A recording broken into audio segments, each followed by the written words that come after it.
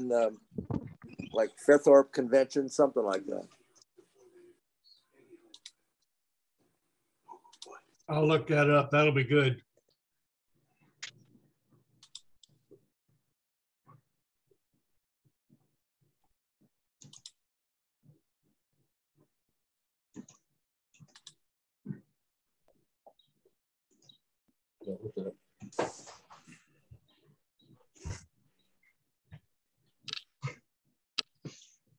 Well, I have a Hollywood MG.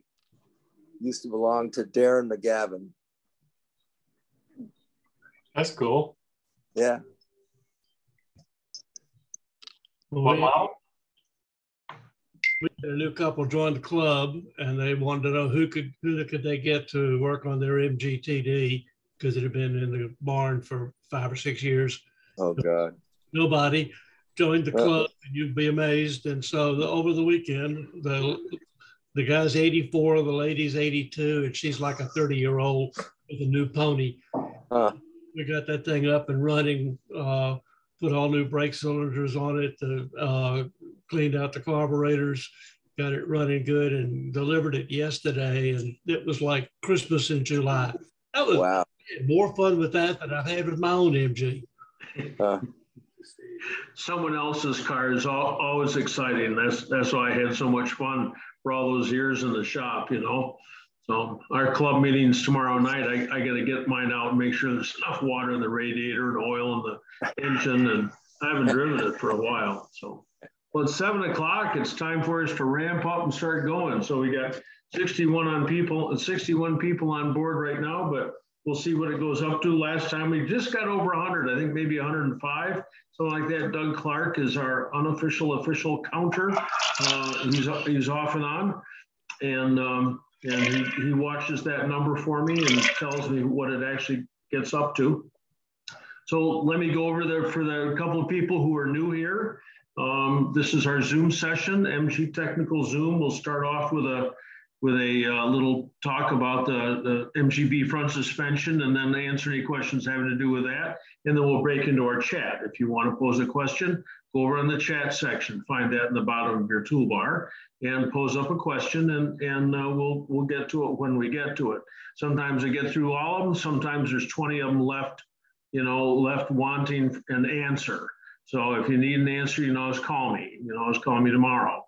And I'll do my best to pick up the phone and answer. I answer 99.999% of my phone calls. I don't answer so many of my emails. Those of you who emailed me know that. I do what I can. I also have a powerful button here. I have a mute all button. I've just pressed it so that we get rid of everybody's background noise. I'll press it occasionally as barking dogs and clanging fans and granddaughters helping their grandpas get on and log on and stay on. Keep that conversation away from the rest of us. If you want to cut in and say something, you can't raise your hand because I can't see everybody. So you just have to break in, and you do that by unmuting yourself and speaking up, or more easily, depressing the space bar, leaving it depressed while you speak, and then when you're done speaking, you let go of the space bar. How easy is that? And that way you can be on and off and not interfere with the rest of the conversation. So we always do the same kind of opening every time. Let me give you some numbers because they're always interesting. They're interesting to me. I sent out 5,723 notes on constant contact. 50% of those people who received the note opened it. Maybe they opened it and read one line. Maybe they peered at all those pictures and spent a long time with it. 3 people unsubscribed this week. I didn't look to see who or why. It's always content is no longer relevant to me. That's one of the options given. So we always lose some. On YouTube, my YouTube views, my total YouTube views are at 9,886,000. So I only need another 120,000, 115,000 to go to hit 10 million. Then I'll be right up there with Britney Spears. YouTube subscribers are sitting at 23,800. That's really nice. And of course, those numbers would be higher if I got my ass in gear and actually went out and made a couple of new videos. I saw my videographer the other night mowing his dad's lawn. So I'm sure he'd rather be shooting with his camera than chasing a lawnmower. We have a Facebook page. I have a University Motors Facebook page. Some of you log on to that from time to time, as do I. I don't answer a lot of the questions that are on there, but a lot of the questions do get answered by other people who are on there. So it's a very nice place just to pose yet another question. So we will run this for 2 hours tonight. And the next time we get together will be Monday, the 25th of July.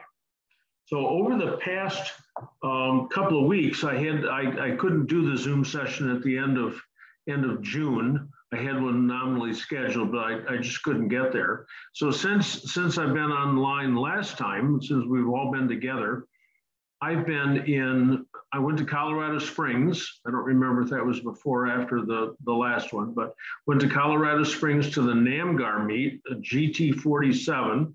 That was well done, well organized. It was real nice. I got to drive up Pikes Peak. There were about 100 cars in the display, which is on asphalt. So it's always sad when it's on asphalt, but that often is the only kind of place you can find. So there are about 100 MGAs, all different kinds, deluxes, twin cams, 1500 scoops, the works. Then I got home from that and I went to Peterborough, Ontario for MG 2022, which is the 30th anniversary of the original first North American MG. Oops, there's a technical call, sorry. That was the 30th anniversary of the first North American MGB registers series of meets 30 years ago. I wasn't able to attend that one, but I was able to attend this one. Parking was cramped, to say the least, but the display was a nice venue for the display. A lot of things to do in Peterborough. I had a good time. We even had the fire department in the hotel. I'm thinking, you know, kids, but none of us are kids, and we did overwhelm. We did take over the hotel, and sure enough, someone's air conditioner, not someone, Kelvin Dodds from Moss Motors, had burst, and the Freon or whatever they have in them today was spewing all through his room, I guess, and all through the hallway. So that was about the only excitement of the time. A lot of really, really nice cars. Right at the end of the event, the show, one guy with a TF was able to drive on and couldn't get the thing started. So by the time I got over there, because someone came up and said, oh, this guy, he's 83 years old and had driven up from Virginia. So he hadn't driven the car, he towed the car on a trailer, but he couldn't get it going again. So I went over and took a look at it. And well, he'd already taken his Pertronics unit out of his T-type distributor and was getting his second one. He knew enough to carry two, got that all in, put it back in, still no spark. He said, oh, I guess it's the coil. I said, wait, maybe it is the coil, but before you change the coil, let's do some testing. So I got my set of tools and I got my test light, and we found that even though there was spark coming out of the coil, there was no spark coming out of the wire where it entered the center of the distributor cap. I mean, where can the spark go? But it must have burned. It must have burned an inch or so of the carbon up inside the wire. So we shortened the wire. In fact, that was all we had to do. We just shortened the wire and presto, it started up again. So it's a reminder that you always diagnose the problem first as best you can. One way of diagnosing is to start throwing parts at it and keep adding more and more and more parts. And finally, you get the problem sorted out, of course, but sometimes you don't know why. And it's a lot cheaper. Sometimes it's longer, sometimes not, to define the problem first and go after the specific problem you've got. I worked on cars all day there.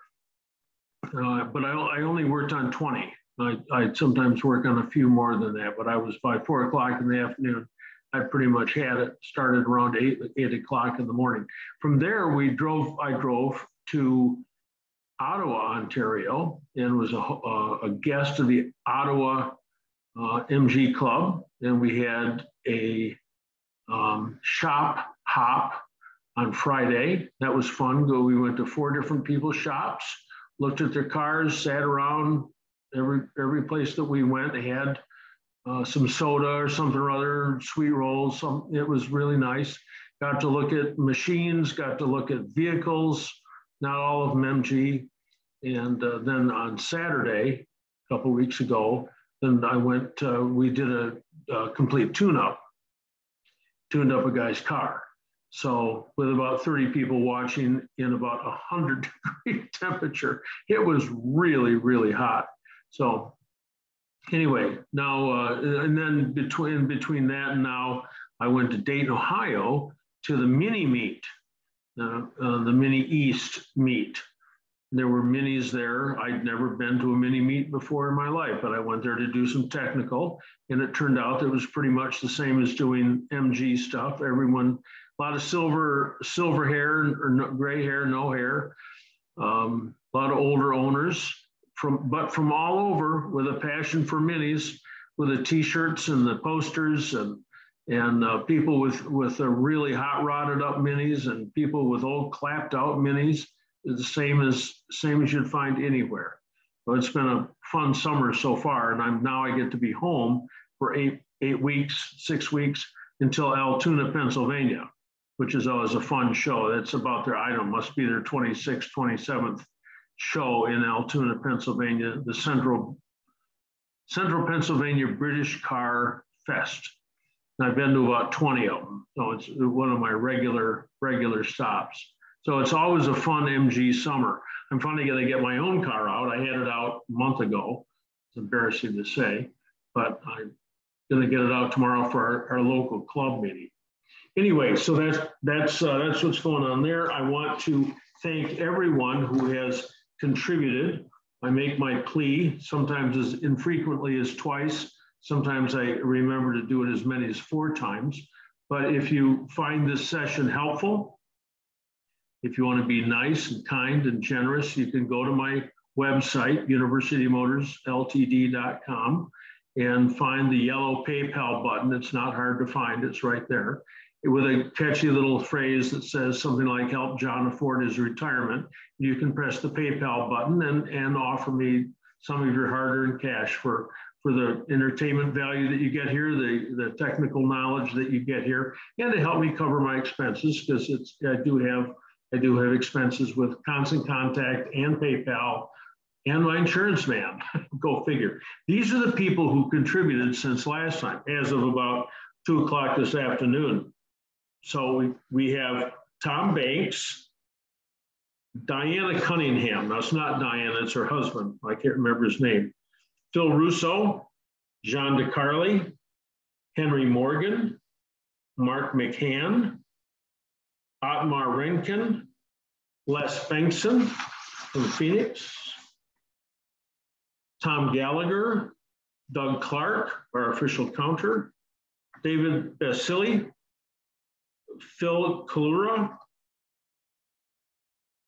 Pilgrim Hill Studio, thank you, Pilgrim Hill Studio, Bobo Tanner, Roberta Johnson, John Renaud, Dave Smittle, who had his Y-Type at MG 2022, really cool car. We've done that car at University Motors, I don't know, 1987 maybe, still running reasonably okay. Peter McCarthy, John Uhas, Dave Massey, Alan Vinegar. Alan organized a rebuild session, an engine rebuild session at MG 2022, and I was the presenter for that, with all kinds of comments about what to do and how to rebuild your engine. James Riley, Quentin Reeder, Greg Fisher,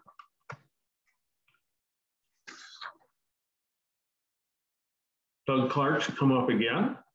Kurt Johnson, James Simino, Ben Andrews, Alan Batchelder,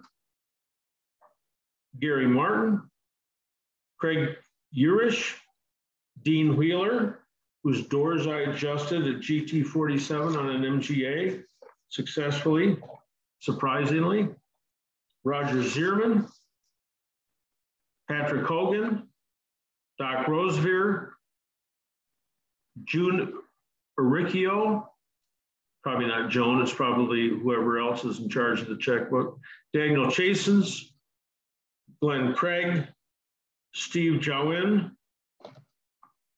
So that's Gaetano Giordano. So anyway, thank you all of you who've made contributions on my behalf. I really, truly do appreciate it. So tonight, I want to talk about MGB front suspensions. It'll be quick. I've got some demonstrations. I'm going to stand back. If you can't hear me, somebody break in and say, hey, we can't hear you, but I'll speak up and try to make sure that you can hear everything I've got to say. But I don't have an external camera, which I should get for Q&A or for this kind of demonstration. And that's one of the reasons I haven't got my backdrop behind me. I've got this nice backdrop. It's very kind to be provided to me, and I don't use it because I don't have a green screen behind me yet. Maybe someday I'll get it. So the bottom end of, well, no, let's start with the top end. The top end of the MGB front suspension is made up of a shock absorber, and not the kind of shock absorber that you see that's on every other car in the world, but this thing here, this is without its arms, showing the chambers inside. And there's a valve that fits right down in here. And as the shock moves up and down, the arms of the shock move up and down, it forces fluid from one cylinder into the other cylinder. And it does that through the valve. The compression stroke going up is stiffer than the rebound stroke coming down. The reason that you may not be able to rebuild this yourself, I mean, I'm a firm believer in rebuilding everything, but I've never rebuilt a shock because it's just so difficult to get apart. But here are the pistons. You can see these pistons here. One of them is just a solid piston up on top, but the other one has a big rubber seal on it. That's for the compression stroke. So is this guy is working up, it's really hard to show this, but as this guy's working up and down, the pistons move back and forth and push that hydraulic oil from one cylinder into another. So what goes wrong with these shocks, because that's what we're talking about, is maintenance and repair. The bushings go bad out here on the end, and then oil starts to leak out of here, and then the oil level gets down too low, and the pistons are just pushing air. They're no longer pushing fluid. That doesn't happen with the rear shocks, because the rear shocks are built like this, with the cylinders, the operational cylinders at the bottom. So even though it might leak down to the axle point, there's still enough fluid in here to work. The arms will get real loose, not very often, but they'll get loose. So up here, the only thing that ever goes wrong is it starts to leak. Once it starts to leak, then the shocks get bouncy. And when they get bouncy, then the wear accelerates. So you can buy brand new shocks. I think you still can. They're very, very expensive. You can have your old shocks rebuilt. I send my shocks to Peter Caldwell at Worldwide Imports in Madison, Wisconsin. They've got an exchange program. You can send them an MGB. You can order an MGB shock and get one that comes in a box with a shipping label, the whole works. So they get the old shock back. But you can't do that with MGAs or T-types. You have to send your shocks in and get your shocks rebuilt. Apple Hydraulics also rebuild shocks out of New York. So this is pretty straightforward. You know, it's you can say it's old and antiquated and everything, but geez, it works. You know, and it's not unlike the device that that closes a heavy commercial door, the big hydraulic deal at the top. When you're servicing this car, this shock, there's this bolt up here at the top. It's one of the only British threads left in the car, and it's a 5/16 BSF size, but a 13 millimeter fits it. So you can unscrew this nut and put the end of an oil can, a dedicated oil can through there, because inside that dedicated can is hydraulic oil. Go to a motorcycle shop and get the heaviest weight hydraulic oil you can and go ahead and fill it up. Doesn't have to be off the ground. You don't have to exercise anything. You know, you don't have to set a timer, nothing. Just take this thing out, squirt it. We use I still have one, an oil can with a little bit of flex rubber on the end, and then a little piece of 3/16 tubing on the end of that, and just hook it into the inside of here and pull the trigger, glug, glug, glug, glug, glug, until the fluid spits out, and then you go ahead and put the nut back in, or the bolt back in, and that takes care of it. So that's a pretty easy explanation. If it's broken, you have to have it rebuilt.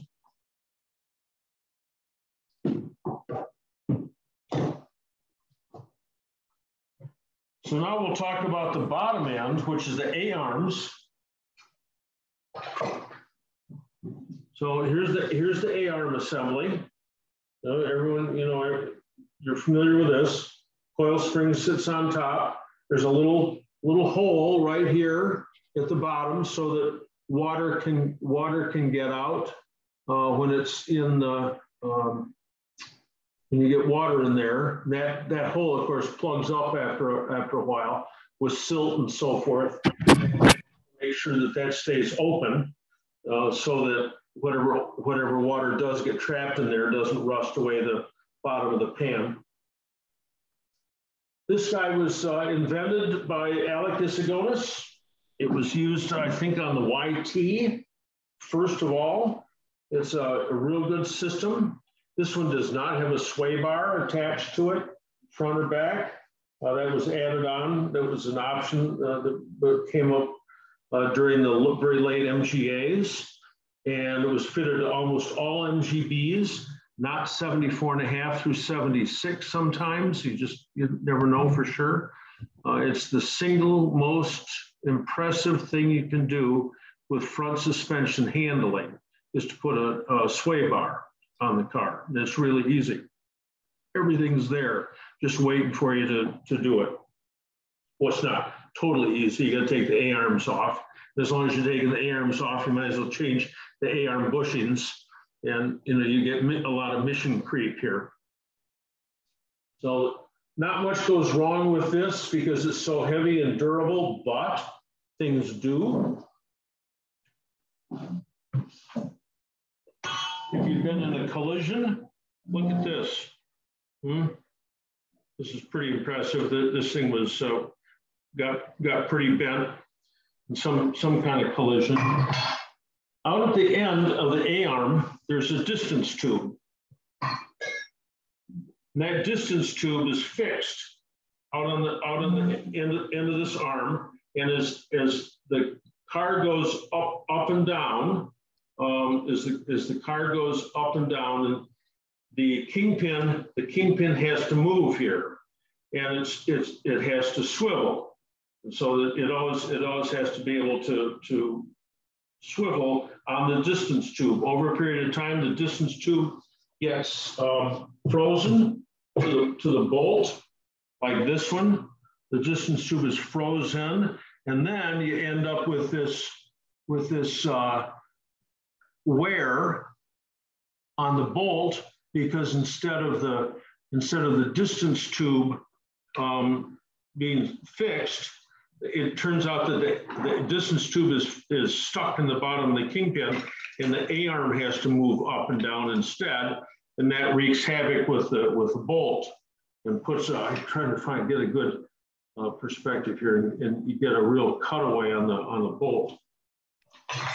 It usually doesn't cause any trouble because even though the hole can get elongated, the head of the bolt ends up hitting the top of the A-arm, and it usually doesn't cause a problem. And I want to say only once in 50 years of doing this that I have one that was actually torn out.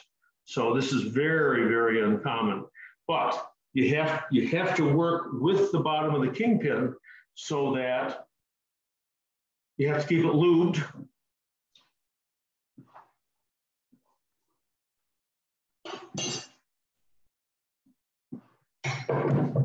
Here's the MGB kingpin.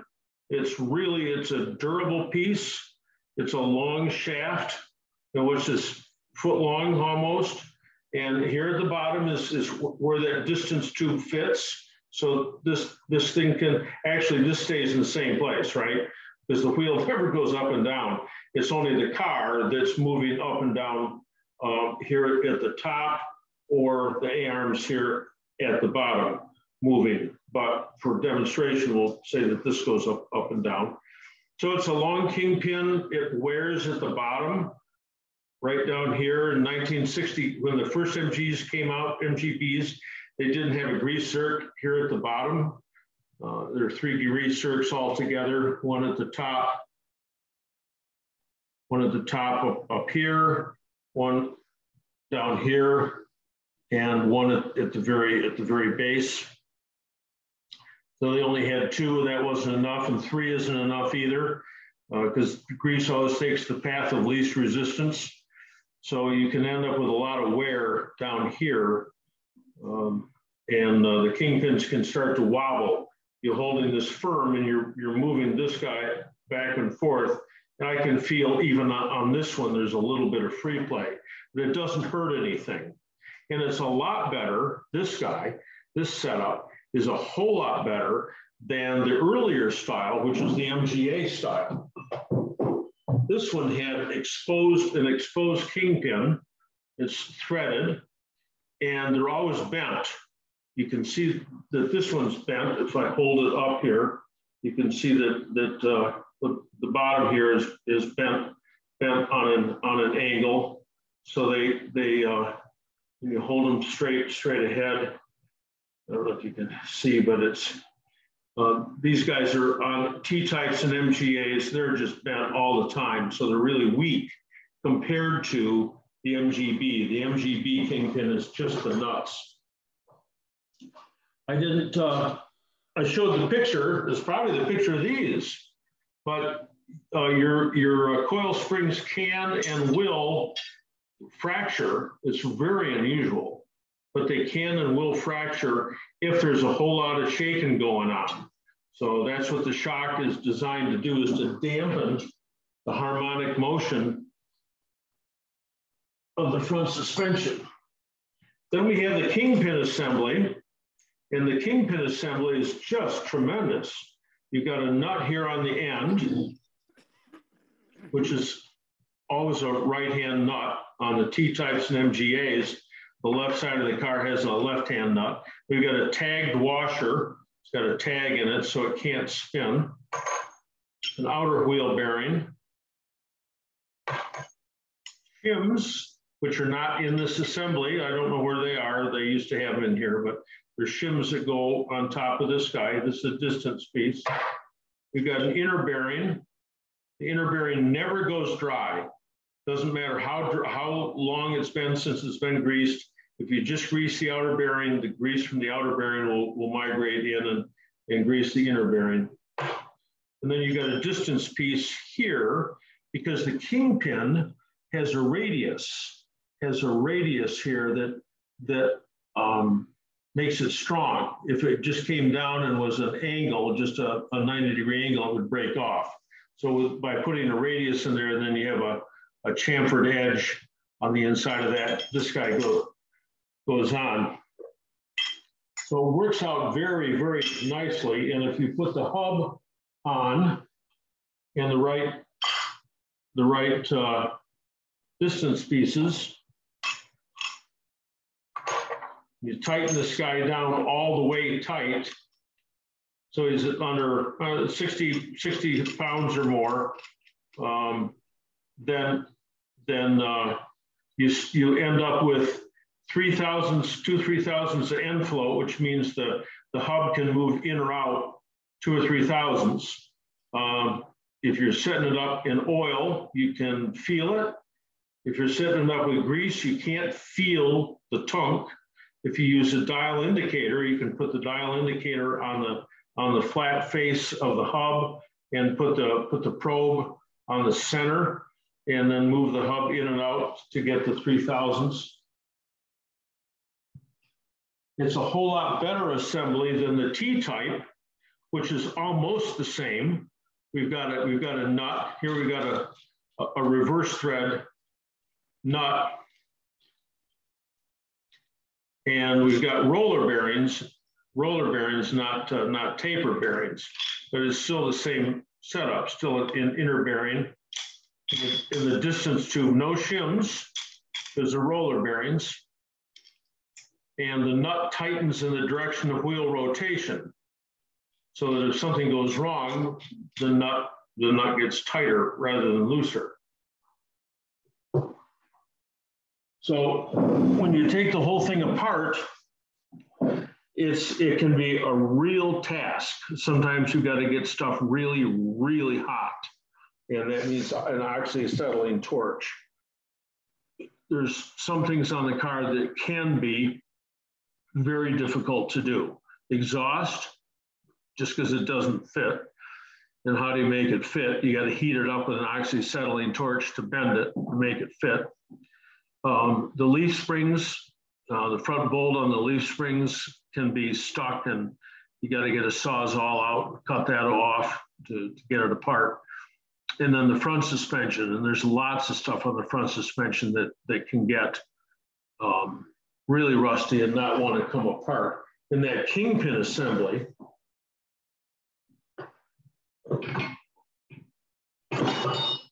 getting the top nut off the kingpin assembly up here, oh, that's easy, but getting the trunnion, this top trunnion off the kingpin is all but impossible unless you've got a really good press, an oxyacetylene torch, and some special tools. So best thing there is to buy a set that's already done by somebody else and already shimmed and reamed and all set to go. So that's just my quick course on how this works. Lubrication is always the same. You fill it with grease as often as you've got the front end of the car up. Just keep pumping it with grease. That's all you can do. And grease the outer wheel bearings. You don't have to take the whole hub off. Just grease that outer wheel bearing from time to time, once every 10,000 miles, which means probably once every 10 years, judging by how much some of us drive our cars.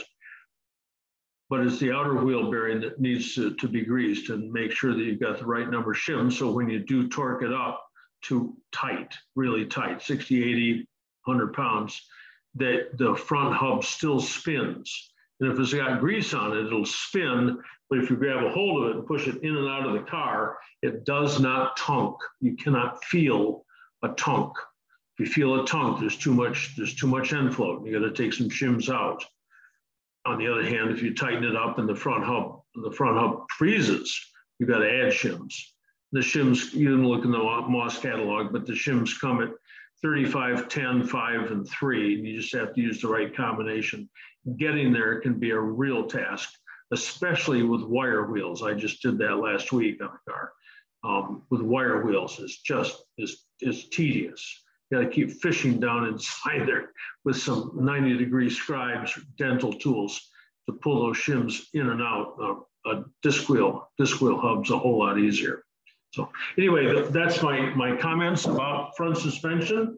And if someone's got some comments, we'll talk about front suspension. And Rich Winslow, if you're on, you can talk about John, negative camber. John Yeah. Bruce McMillan. Yes.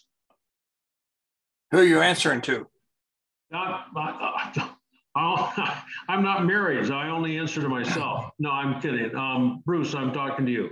Good. I'm the number 2 original case of a breakup of the distance tube bolt and the A-arm. 50 miles an hour, getting into a left-hand curve on the Washington, Southwest Washington Freeway. This. Yes. Guess what? Right, front right passenger tire kicked out, dropped down, skidded off, and there's a nice wide margin. And the tow truck was right behind me. So the whole right side front suspension is trashed. Took it up to my new home. They wouldn't let me park it there, so I took it, and blah, blah. Bottom line is, please do check that, because I had a 77 and popped it open just on account of I've been there, done that. You got to watch those A-arm ovals out. Only a cautionary note. Yes, nothing quite like an inspection. Nothing like dropping your right front tire down and riding the body down. Oh boy, and you help me out, but you lose your steering too, right?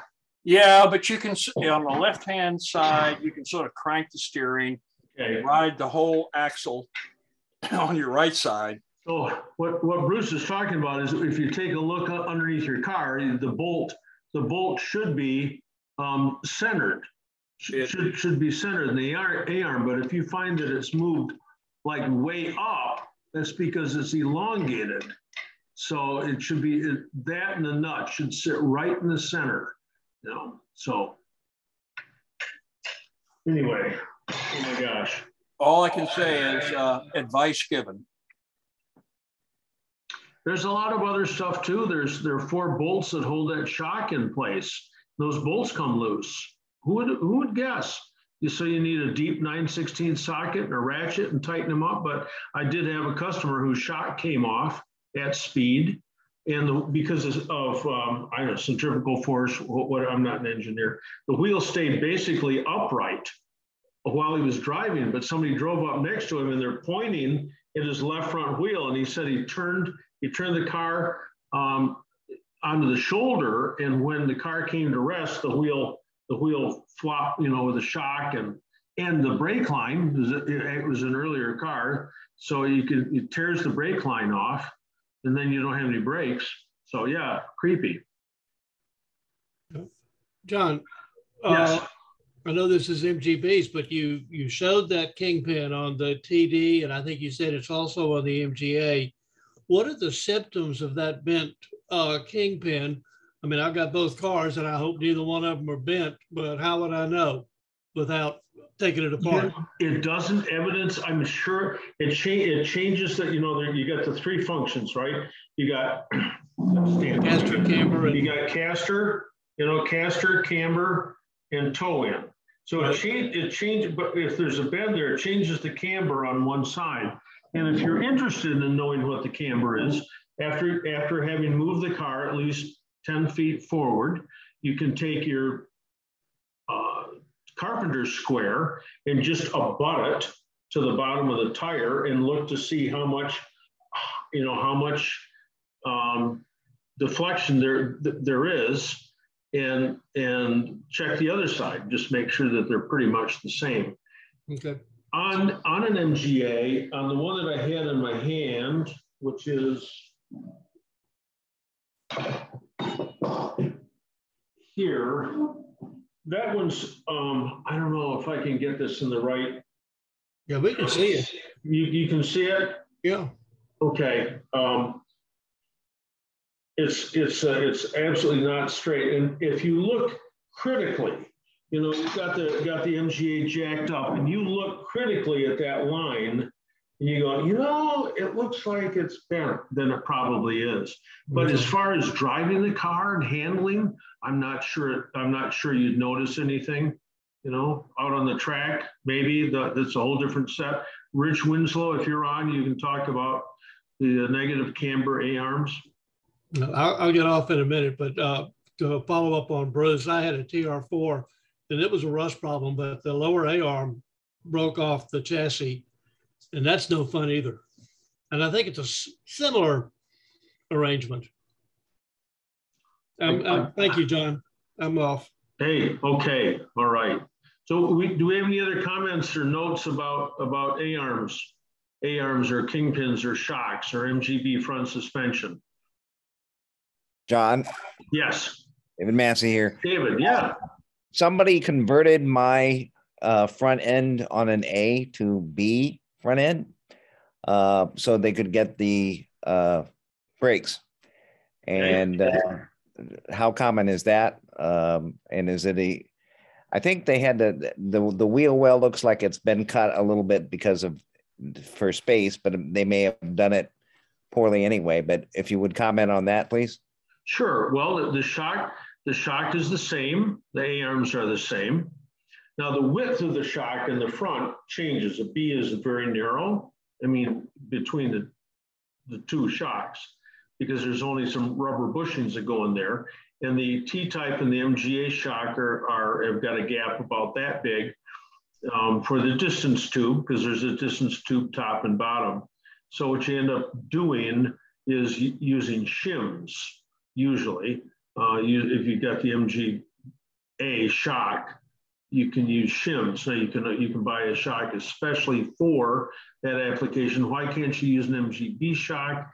Because the MGA has studs in the wheel on the frame, and there's a problem with getting the B on, getting the B something. There's a problem getting the B shocks on there. I don't know the height, something or other. So it's real common to find the MGA shocks still on there. And then other than that, the other thing that causes a problem is the steering arm, where it comes out from the kingpin and attaches to the outer tie rod end. That's got a different angle to it. So the overall width for the rack and pinion is narrower, and you've got to cut new threads on the rack and pinion, which is really hard to do because the tie rods are extremely hard.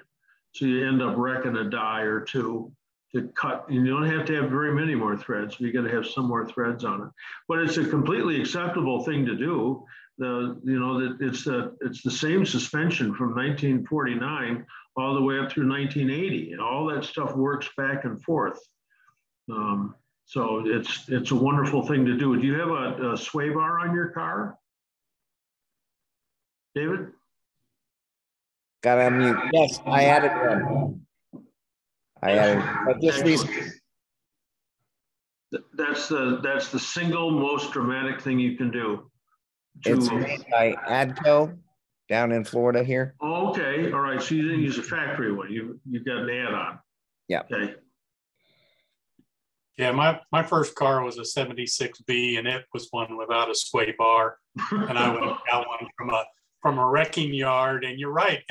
I mean, you have to change the A-arm so it'll go in, but in the frame, the holes were there, threaded. I mean, it bolts right on. What a difference! Yeah.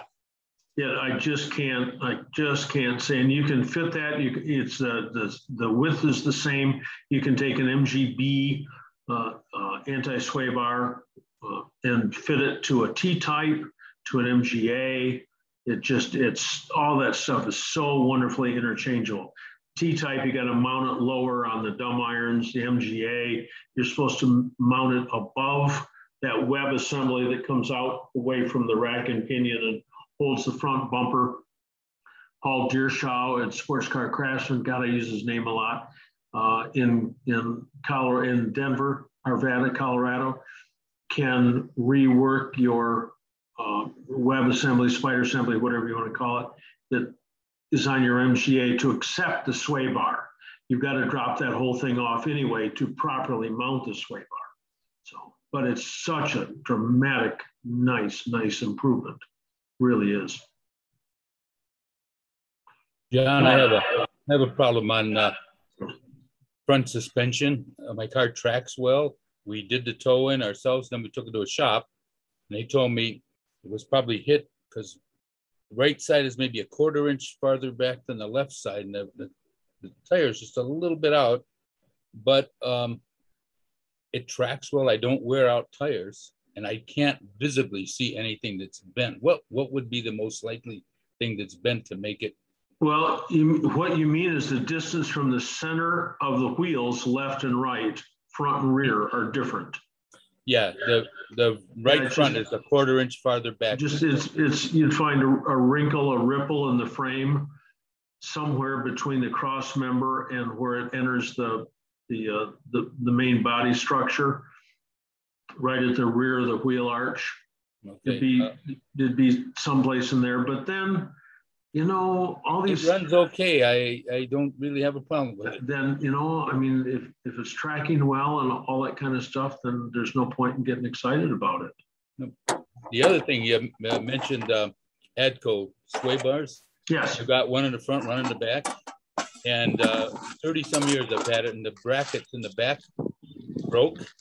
And so I called ADCO to see if I could just buy the brackets. And he said, "You have a sales slip?" I said, 30 years. I don't have a slip. He said, "Well, no problem." He said, "We make 2 different styles. I'll send them both to you. No charge." Oh, very nice. They stand behind their products. I probably have too much sway bar. I got 15/16 in the front and 3/4 in the back. Boy, does it stay flat. Yeah, I bet it really. Well, that's, you know, people say, "Oh, I want to get these really stiff bushings in the A-arms." You know, the original A-arm bushings that go up in here are just dreadful. They pop out, they're awful.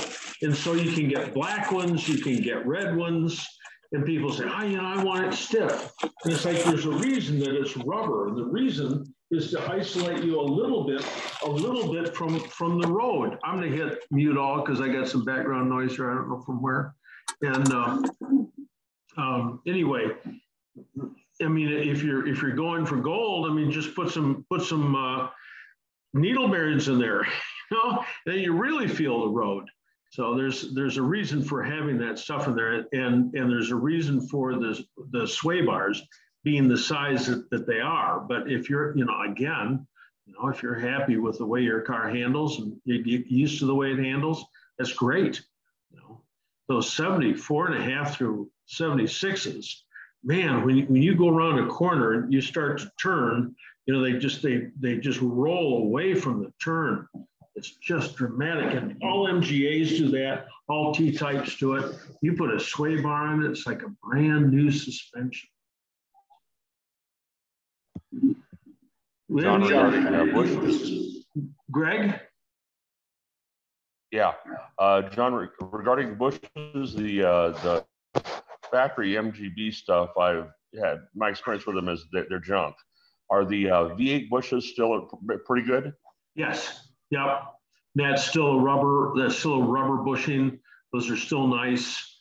You can squeeze those in, put a little bit of I usually just use grease, which is probably bad because it probably causes the rubber to fail, but you can use Sil-Glide on them too, or Vaseline or something, and push them through the A-arms with a pair of sockets in a vise. Just squeeze them through there. It's really easy. They still have a steel center to them, unlike the original ones, the V8 bushings. So that's someplace you should use anti-seize so that you can get them off the fulcrum pin next time. John, could you comment on what we should use with poly bushings? Well, the poly bushings come with some stuff that looks like Vaseline. And is it? I don't know. When I run out of it, I just use Sil-Glide. Sometimes it doesn't. The stuff's the little tiny tube that comes with it really is enough, as it turns out. But if you use too much of it and run out of it, Napa sells. A lot of other people do too. This stuff called Sil-Glide, and it's some sort of silicone based. It's just to keep it from squeaking. It's, oh boy, sometimes when you put those in with that lube, and you hit the front end of the car and it goes and it's like it's not fun to drive the car. Hey John, can you speak to tube shock conversion as opposed to the lever shock and rebuilding the front rear? Don't do it. I mean, I've seen them, and the ones in the front, my experience with them is that they're ill-fitting. I had one that broke. Guy came in for some service, and he did not come in for front suspension service. We didn't notice that the bolts holding all these brackets on had come loose. He was in a parking lot and the shock came loose, and the end of it was dancing around and pushed up and tore his front brake hose off, so he lost his front brakes. So I'm not keen on those tube shock conversions at all. I don't see the advantage. You want stiffer shocks, then send them off to Peter Caldwell and tell him you want them stiffer. You want them lighter, you can make them lighter. You can get adjustable valves even to fit in them. I don't know if you can find those anymore, but the system's perfectly excellent. There's no need to put SPAC shocks on it or tube type shocks. It's homemade engineering. So that I'm pretty violently opposed to them in the front end. I see them a lot more in the rear end, where you take the plates off the leaf springs and switch them side to side and turn them upside down so the shock fits. But again, I don't see the point of it. The dampers that are in back work just fine, and they hardly ever go bad. And if they do, you just buy another one. I don't get it. I don't know why racing, you're out on the course, you want different handling characteristics. That's beyond my expertise. I just do for all those years, I just was preparing cars to go out and drive on the street. So. Well, you do coilovers for racing, I think, as opposed to just shock conversion, but. Well, there's a bunch of different front suspensions. I know maybe 3 or 4 of them. You can spend $3,000, $4,000, $5,000 on another suspension for your MGB, and at that point, you can buy a Miata. So there's always improvements. I mean, there's always possibilities of improvements. And there are A-arms that are shorter and provide a negative camber or something for out on the racetrack. And people do that, but again, we're outside of my expertise on that. Thanks, John. Yeah. Any more comments about shocks or A-arms? Sure, John. If I may, Doug Goldwire. So I was getting a clunk from the front end of a MGB sort of upon stopping. You could hear a movement. What year? 67. Okay. Wire wheels or disc wheels? Wire. Okay, so the first possibility is that the wire wheels actually loose, right? So you jack up the front end, your buddy puts his foot on the brakes, and then the brake rotor doesn't move, and you grab the wheel and you turn it. That will turn. It is independent. It is free of the splines. Question's how much compared to the other 3 in the car. That's a possibility, but more likely, we're back to our distance tube. Let me get my props, even though the camera doesn't support them. So the bottom of the kingpin fits around this distance tube, and the bottom of the kingpin has to be narrower than the length of this distance tube, so that it can swivel around it as the car bobs up and down. There are shims at the end here, washers, and you can end up with some end float at the bottom here on your kingpin, so that when the car comes to stop,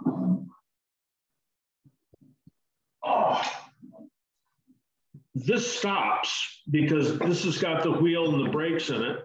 This stops, but on the bottom, the car continues to move another 1/16 of an inch and hits this, and you get this really low thunk right at the very, very end of braking.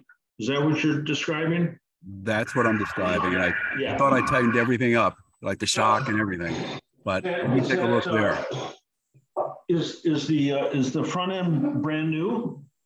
The front end, yeah, I pretty much pulled the whole front end apart and rebuilt it. I checked the A-arms because I was thinking maybe I was getting that wear that you had indicated earlier. I was able to suppress it a bit by tightening the trunnion bolt on the top, which was the discussion point I'd like to have with you. How tight do you make that trunnion? But the clunk came back. Okay. Well, it's almost always, it's either the wire wheel or it's this distance tube. And if you're setting up your car, and you've got this distance tube in your hand, you put that through the bottom of the kingpin assembly, and you make sure that the distance tube is only 10 to 12 thousandths longer than the bottom of the kingpin. Because if it's too long, then it'll bang around on it, right? Here, I gotta hold this thing upside down, but that distance tube can't be a whole lot longer than this, or this is going to move back and forth on the distance tube between the ends of the A-arm. And it's that which is happening. Maybe.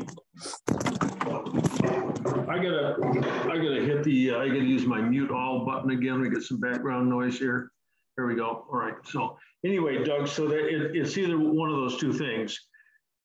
So feel the wheels first. You know, you can check those individually, and of course the rear ones are usually worn more, and the ones on the right hand side are usually worn more. They turn more, and to take care of that is only, I don't know, $600 a corner, or something horrible. I mean, you got to buy a wheel, you got to buy a wheel, and you got to buy the hub. So it's well, this is interesting because one of my questions in the chat you've already answered. I'm having the same problem in the rear. When the emergency brake, I can rotate the wheel. So I was hoping you could tell me which I have to buy, but it sounds like I got to buy both, the hub and the wheel. They're both worn. Yes, they wear together. So you can check the diameter of the hub with a pair of calipers. Write down this number, 2.450. That's the width of the splines. Now, some people say, look at the splines, and are they sharp or are they curved? Or just put a pair of calipers on them and measure the overall width. And it should be 2.450 inches. It's actually a metric, but we're in inches here in this program. So once it gets to 440, it's starting to get worn. 230, that's pretty worn.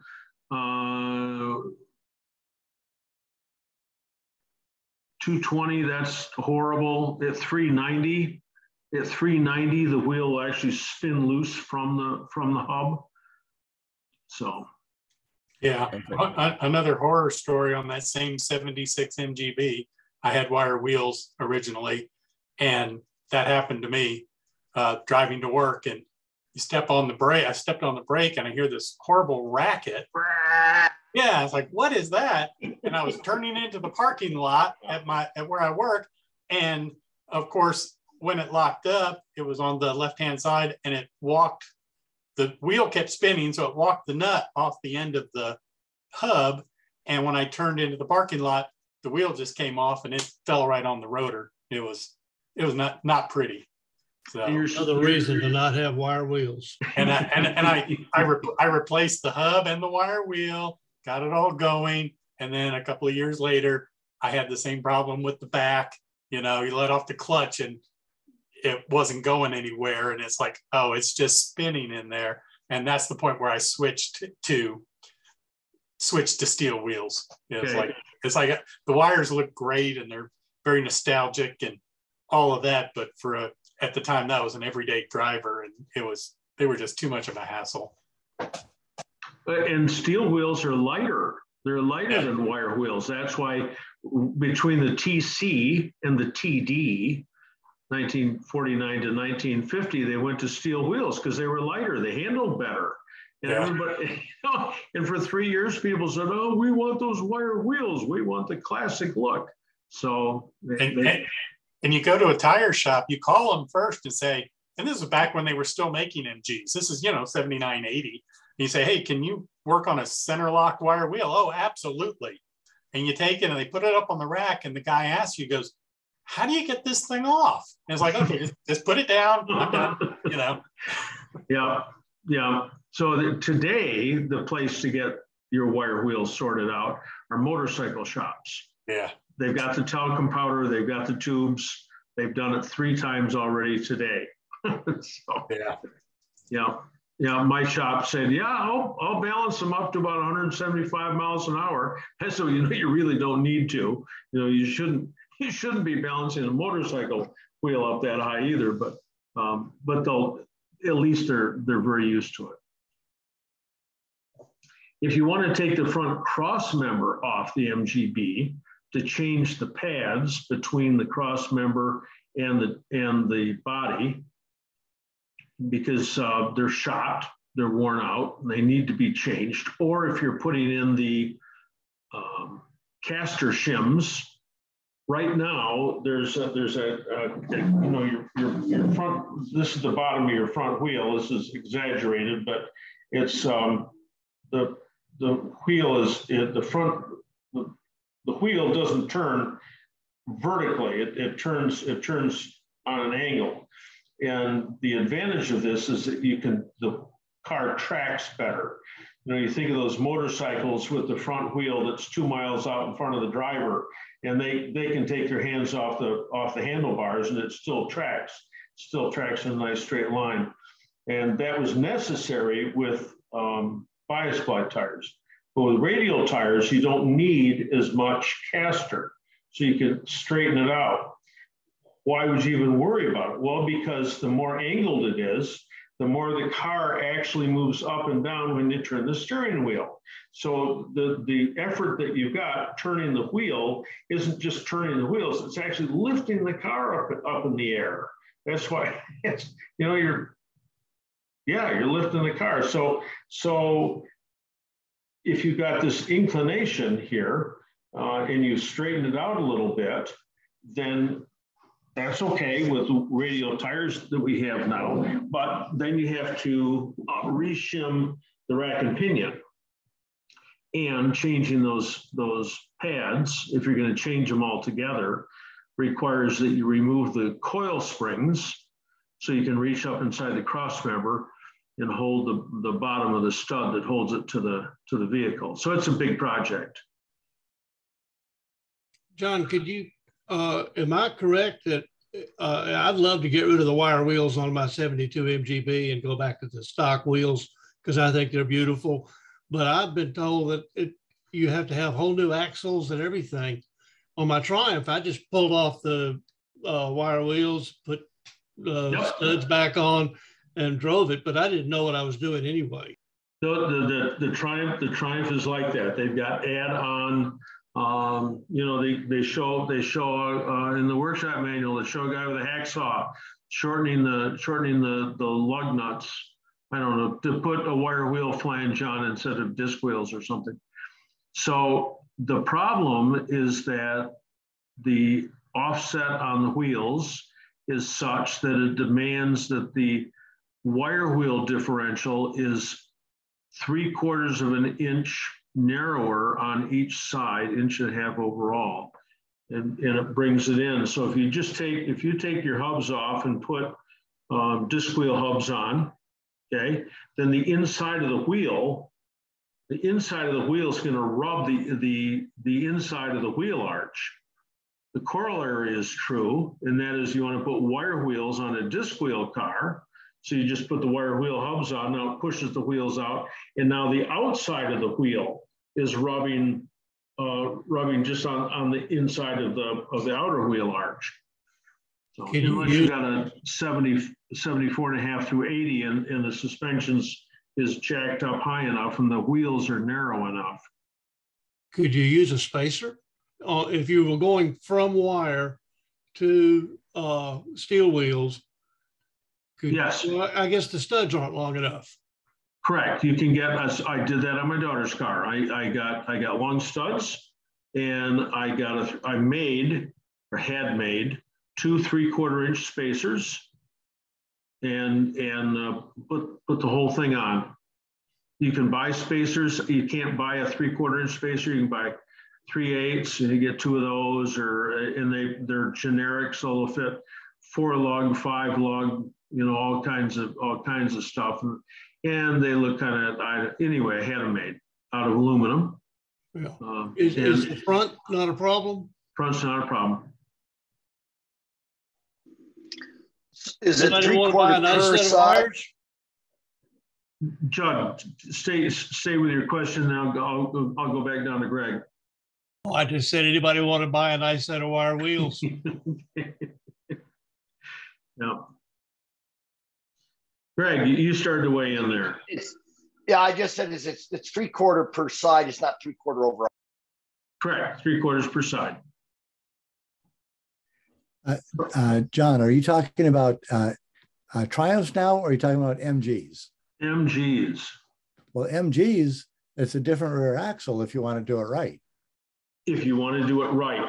But Judd wondered if you just put longer studs in and use a spacer to move from wire wheels to disc wheels, and you can. I've done it. You can't go the other way. You can't. There's no way to make the axle narrower, but there is a way to make it wider with longer studs and a spacer. I gotcha. Okay, all right. So here we go. I'm going to switch over now to the chat section. And again, here, I'll call on you. And if you're still on, you know, answer and tell me where you're from. And if someone else has a comment about this subject, something that just happened to you, or you solved it in a different way than I proposed, please just speak up and we'll have a nice conversation. So from Skip, correct us. John, recently I seem to have developed a high-speed occasional miss. The points have less than 500 miles on them. Distributor was built by Schlemmer. I opened up the distributor to make sure the points were opening, and they were opening. So I don't know what else to look for. Do you have any other recommendations? Oh boy. So, you know, these occasional things are so difficult to sort out. So it's either spark or gas. Okay, so we don't have to look at tire pressure or clutch, or it's either, you know, one or the other. So the ignition side is always the easier side to look at. That's why I started there. Yep, and you know, you feel your coil after you run for a while. It shouldn't be super hot. What does that mean? I can't tell you. You know, you should be getting a nice spark. You know, you can, while the car is running, if you dare, you can pull off each of the wires in succession and see how it's sparking to make sure that each one's sparking, but it will be. So yeah, the thing is, John, I can be driving it for an hour and it's fine, and then all of a sudden I'll get this occasional miss, 3 or 4 of them, and then it'll be fine again. Is there any other indicator on this? Are you going up a slight incline? No, I can go uphill and it'll be fine. And then, you know, like 20 minutes later, it just misses. And it doesn't sound like it's going to stop. It's just a nuisance miss. And there's no indication on your tachometer. No, I've tried. I put it on the freeway thinking, well, you know, if I'm doing 4,000 RPM, it's going to be the most demand, you know, and it was fine. It gave me like 2 or 3 misses, and then it was fine for the next 30 minutes. So I've never had anything like this, you know, because I mean, everything in the ignition, I think it's ignition side because it's not starving, you know, like it doesn't sound, to me, it doesn't feel like it's going to stop or I need to get to the side of the road. It's just a nuisance. Is it the whole engine that quits, or is it just one cylinder that seems to drop out? Well, I don't know. You know, it's just really hard to tell. Yeah. So, but I thought you might have some insight. So it's just, the coil's a good idea. I hadn't thought about the coil. If you got another coil, I do. That's what I mean. I can throw another coil in there. Put it on properly, or duct tape it to the coil, you know, just temporarily, you know. Yeah. Hey guys, how about the condenser? That's the first thing I would look That's at. what I'll tell you what, I thought it was the condenser, but I went to John's video, and John's video said it's never the condenser, and if it is, the car will run like crap. Well, that's an old video. Things have changed since then. Glenn at Glenn's MG service in Tampa and St. Petersburg, Florida, told me, he said, you know, the automotive industry was making condensers, perfect condensers, for over 100 years. And then like 5 years ago, they forgot how. Yeah. And that really is. And Schlemmer gets as the quality stuff as he can. Nobody has a condenser tester. There are such things, but they're not common at all. So you could just replace the condenser and see if that might do it. I mean, Tom's on the money there. Because that's what I was going to start doing, but then I watched your video and I thought, well, you know, if John Twist says it's not going to happen, it couldn't possibly happen. I'll have to review the video. Thanks, John. Okay. Hey, and Skip, where are you calling from? Seattle. Okay. All right. Still 3 o'clock in the afternoon out there or something? 5:11. Okay. Do you have gross jets in your carburetors? No. Okay, good. No. Because I had the same problem years ago, and the former technical advisor for the Hamburger told me, he says, well, apparently they got a harmonic bounce in them at certain speeds, and it would do the same thing your car was doing. I thought he was kidding. And he told me to get something called Seafoam and put it in there and use a, at the time it was a neon tipped Jaguar jet in my SU carburetors. And I thought he was pulling my leg. So I walked into Napa and I said, do you have Seafoam? And they said, yeah. And I bought some and put the jets in, and I haven't had a problem since then. Yeah, I run Seafoam about every other tank just to keep it clean. Yeah. Okay. All right. Thanks. Okay. Let's see. Ruth. I'm listening to the MGB GT song now from the album Mirror Blue. Yeah, that was the conversation we had before you joined, John. Oh, okay. Yeah. It's great. It's great fun. Thank you. I actually enjoyed it. I'll listen again. That's a real heavy. That's a real heavy beat, isn't it? Yeah. Yeah, it's British. My guess is Mike found it in our shop. Because I don't know, he had hours of nothing else to do. So he found it, and we had some huge, big speakers, and he wired them all up. And sometimes the whole building would reverberate. Oh my God. To that. Yeah, I had to down the volume on my computer a bit. Yep. MGB GT by Mirror Blue. If you haven't listened to it, go listen to it. And then, as long as we're talking about other media, then go on Hulu and find MG's Forever. That's my favorite, absolutely hands down favorite MG video of all time. Oh, okay. There's two versions of that tune. Peter Tork wrote one. He owned an MGB GT. It's a little different. There's two different songs. Oh, okay. This is my MGB GT, and it's kind of neat. I mean, it's not going to win any awards, but if you have an MG, but it's our song. It's our song, you know. Exactly. So, exactly. Yeah. Great. Okay.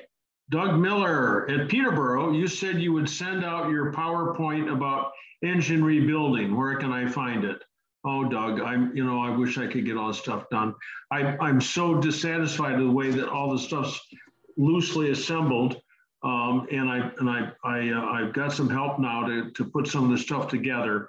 and I'm embarrassed. So just send me another email and I'll send that out to you. I will. I can send you the PowerPoint. It's only got the good stuff on it. And I think we tried screen sharing last time a little bit. I was able to do it, but that was a fun one because I had all my little formulas up there, like horsepower equals torque times RPM. I mean, it's real stuff, but sometimes it's really helpful when you're looking at this stuff. Anyway. Should I send you an email or a text? Yeah, send me an email, Doug, again. And I'm so embarrassed that you called me out publicly, though. I'll send it right away. I tried to word it as gracefully as I could. Hey, you have to be pretty emphatic sometimes, but anyway, I'm reminded I will do that. So, where are you calling from? Holland, Ohio. Okay. Oh, right up the road from Tony. From Tony, yeah. You remember the gearbox issue we've been talking about? Yes. We're still working on it. You got that used piece from Deershaw? Yeah, the interlock arm was put in today. They ran the gearbox through all sorts of tests and weird stuff. Everything worked fine outside of the car. So the gearbox goes in tomorrow, the engine back in, and we'll see what happens. Okay. Good luck. All right, from iPhone, my 78 MGB, when it's very hot, over 80 degrees outside, my temp gauge goes to between half and almost a red. Then the fan kicks on and it goes to a little over half. Is this normal? So whose iPhone? It's Barry. Oh, all right. Okay. So you've probably got a relatively new sending unit in your car. Is that possible? Yeah, possible. Because most of the new sending units are not calibrated correctly, the electrical part that threads in. But normally what I think I'd see on an MGB is that temp gauge to rise to maybe 3/4, and then the fans kick on, and then it comes back down. If you look at it real carefully, there's like a little umlaut right there in the middle, and it should run right in there. But it may Mine doesn't have any marks. My temperature gauge just does have the middle one. Okay, so it may be that your car's running at an okay temperature, but it's indicating poorly. So you can drive it someday to a neighborhood repair shop and give somebody $10 to come out and shoot it with a infrared pyrometer right at the sending unit under the bonnet and see what it actually says. And just normally, you'd expect to find a temperature, cylinder head temperature, of around 190 to 200 degrees. Okay. So sometimes it's the gauge which is acting up, not the gauge, but the sending unit is acting up, and that's giving you a false reading. So it's if the car's not overheating while you're driving it, if it restarts all the time, then basically you've got no problem. But still, I understand how it can bug you when you're looking at that gauge and get creeped about it. So, thank you. Okay. I'm from Solon, Ohio. Yeah, all right. You're not from there, though. Where are you from? South Africa. Oh, all right. Durban, Cape Town, Johannesburg? Cape Town. Okay. Okay. I actually met that fellow that was on a few months ago. Yes. Ruth, come on. Norm Ewing. Yes. Correct. Yes. Yeah. You're the I pilot. actually chatted to him. You're the pilot, right? No. Oh, all right. Okay. All right. Well, thanks, John. Appreciate your help. Sure. Call anytime. Thanks. Okay, from Greg to everybody. It's interesting that Kelvin's air conditioner burst, since Kelvin is the scale they use to measure the temperature from absolute zero. Okay, that's good. Okay. I don't remember that coming up during the conversation during the whole meet. Okay, we got Zoom user. I wonder who this is. Recently resuming my MGB passion. Put a 68B away 24 years ago. Retirement has allowed me to get it going again. But practice to restart engine. Already dealing with gas tank, brakes, new differential, and gearbox oils. So, Zoom user, you can unmute yourself if you're still here. But we don't have anybody coming up. But anyway, when you pull a car out of retirement like that, you rebuild the rear brakes, absolutely, and exercise or rebuild the front brakes. Probably have to rebuild the hydraulics for the clutch. And again, it's usually just as easy to rebuild them as it is to replace them with the new units. Yeah, I can do all that safety stuff. Okay. I haven't been more than a dirt floor, garage mechanic, but cylinders seize, do you put oils into the spark plugs? Do you pull off the valve cover? Sure. What all do you do to the engine itself when it's sat for that long? I put it away fast and wet. Yep. Like riding a horse. And so the engine's frozen. You're pretty sure? I don't know. Oh, I haven't even gotten to the engine yet. Okay. I'm starting at the back. All right. So buy a single Group 26 battery. Yep. And that'll fit in there. And you take the spark plugs out, shoot some oil in the holes just for fun, and try the starter motor. And if it spins over, you're home free. If the engine's locked up, then you can fill the cylinders with some kind of penetrant. There's breakaway, there's PB blaster. Some people use Marvel mystery oil. I can't tell you which one's the best one to use.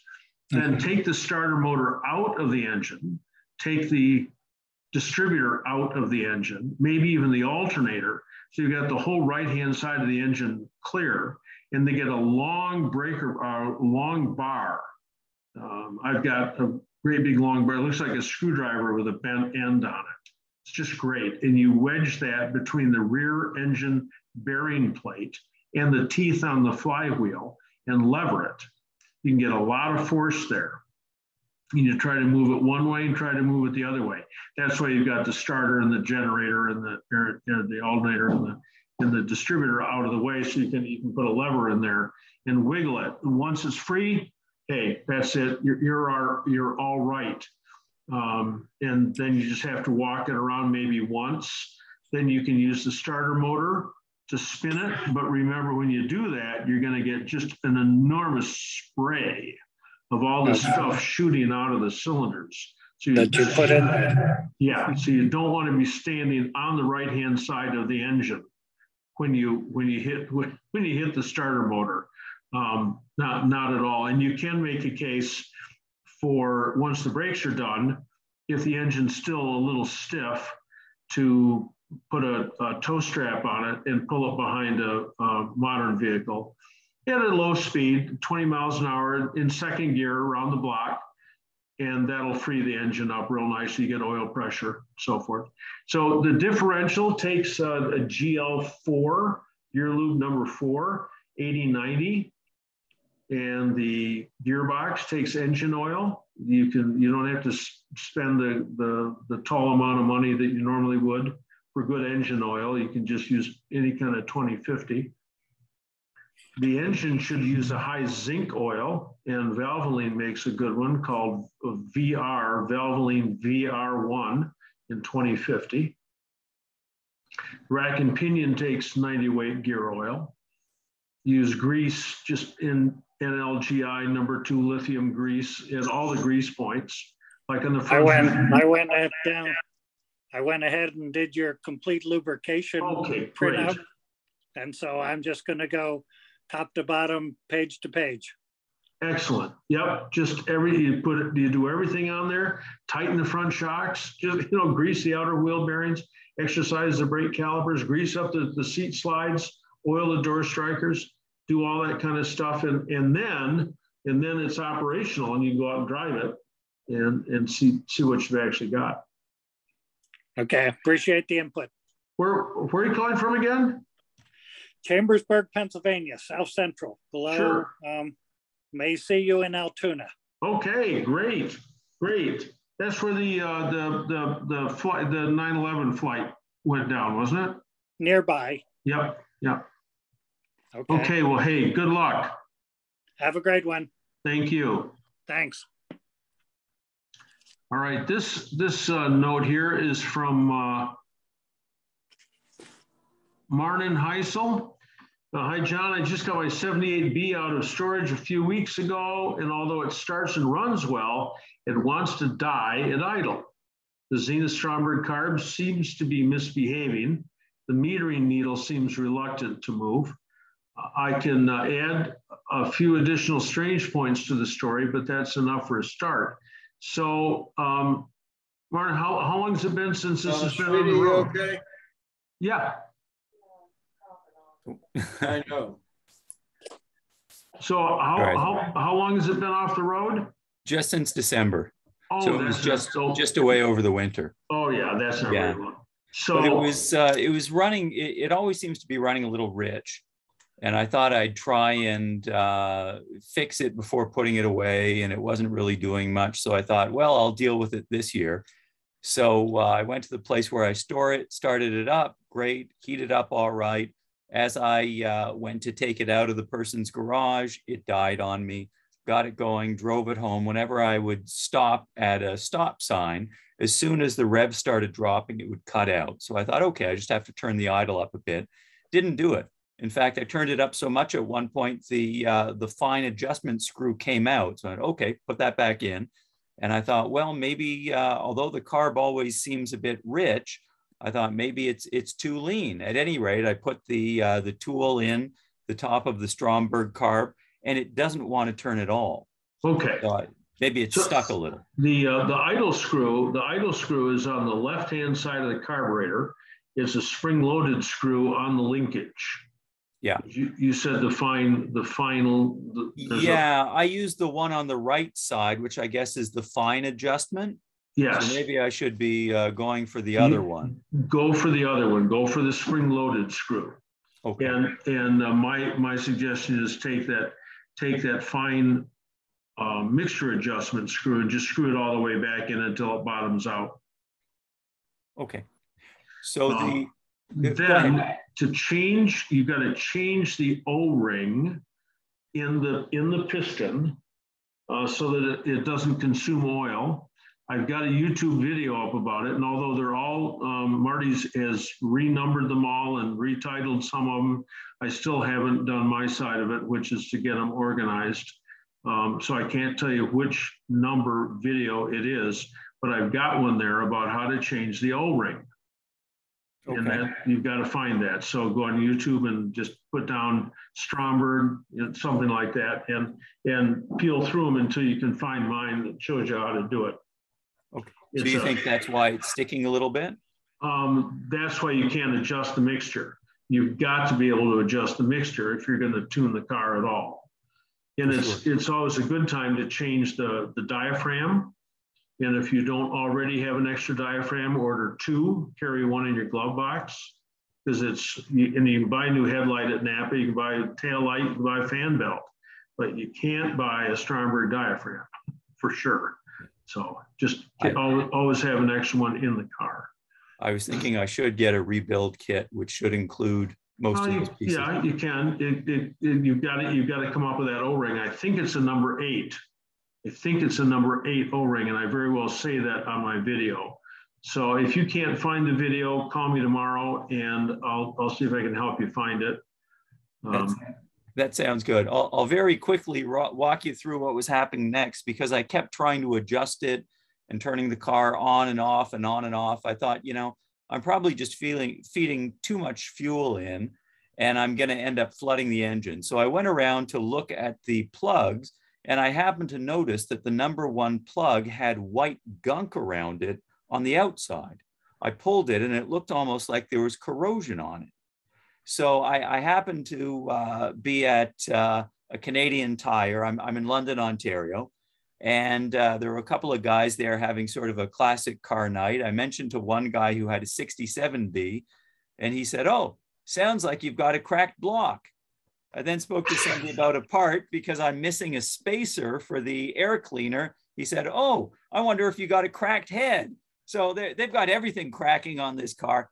At any rate, one thing I wondered is whether, in fact, at one point, it was maybe a year or so ago, again, I pulled it out of storage. I topped up the antifreeze just to make sure and got it running nice and hot, had a nice drive, came back, turned it off, and I heard a hissing noise. Of course, the little sensor, I know you call it an ERP switch in one of your videos, yes, popped out. So now I know I turned the clamp on the upper rad hose. It can't pop out anymore, but it did. And I wonder if it in fact just showered the number 1 plug. And so I got a little bit of burnt antifreeze on it. I don't know. I mean, you always do the cheapest, easiest, simplest stuff first. So before you take the whole engine apart, you go at it step by step. Yeah. That sounds good. Final question, and I'll stop. Yeah. I was rewatching, or I think I watched a newer video that you did on adjusting the valve lash, which is something I had done a couple of years ago, got it set nicely. And I noticed in the newer one, you say, always retorque your head. I thought, I didn't do that. And then, of course, I looked online, and some people say, I've never retorqued my head. Others said, if you have a good seal, you can lose that. So I thought I'd ask, what's your advice on, and of course, I haven't changed the head gasket or anything like that. Is that something you recommend doing, or only do if you have to do? I almost always do it on a complete tune-up, and you only loosen up one nut at a time. I probably got a video up about how to do it, but there's a spiral. You start with the middle stud on the right-hand side and just spiral it out, and you back the nut all half the way off, and put oil on it and pull it down to 55 pounds and go to the next one and do it, and go to the next one and do it. You only ever have one nut loose at the same time. The whole car, the engine's been expanding, contracting. Every time it gets hot, stuff's moved. It's pretty much linear, but it's not perfect. All that expansion and contraction. So, it behooves you to do it if you've never done it before. Sounds good. I appreciate that. Thank you. Okay. All right. I spent a night in London coming back from Ottawa. I was up there at the Ottawa MG Club and coming back to Grand Rapids, and it's like a 12-hour run. I don't know, 13-hour run. And I thought, I'm not going to do that in one day, not anymore. So I overnighted right